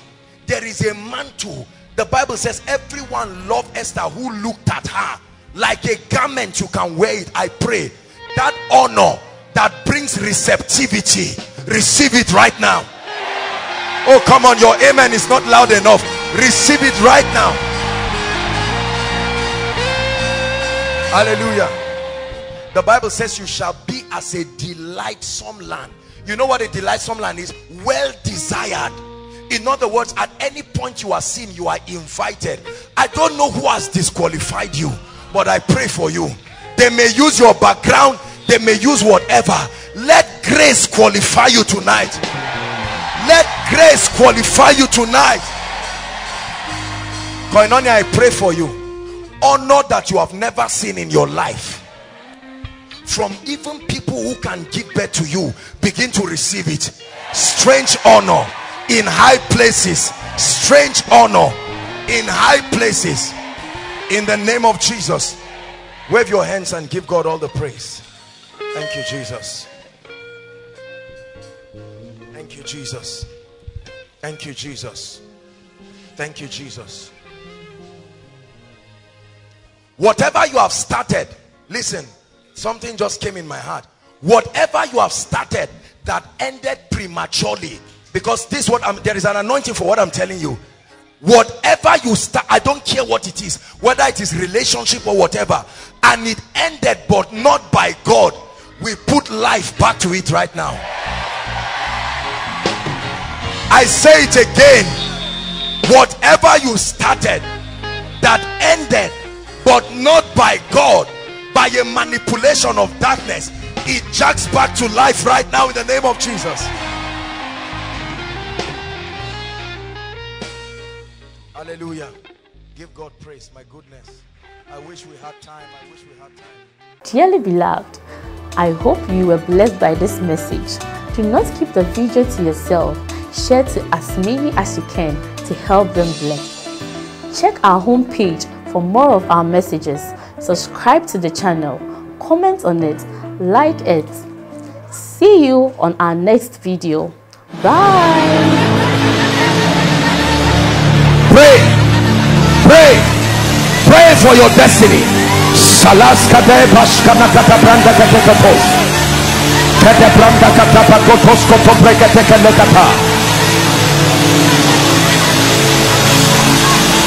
The phase of development. Lord, grant me the discipline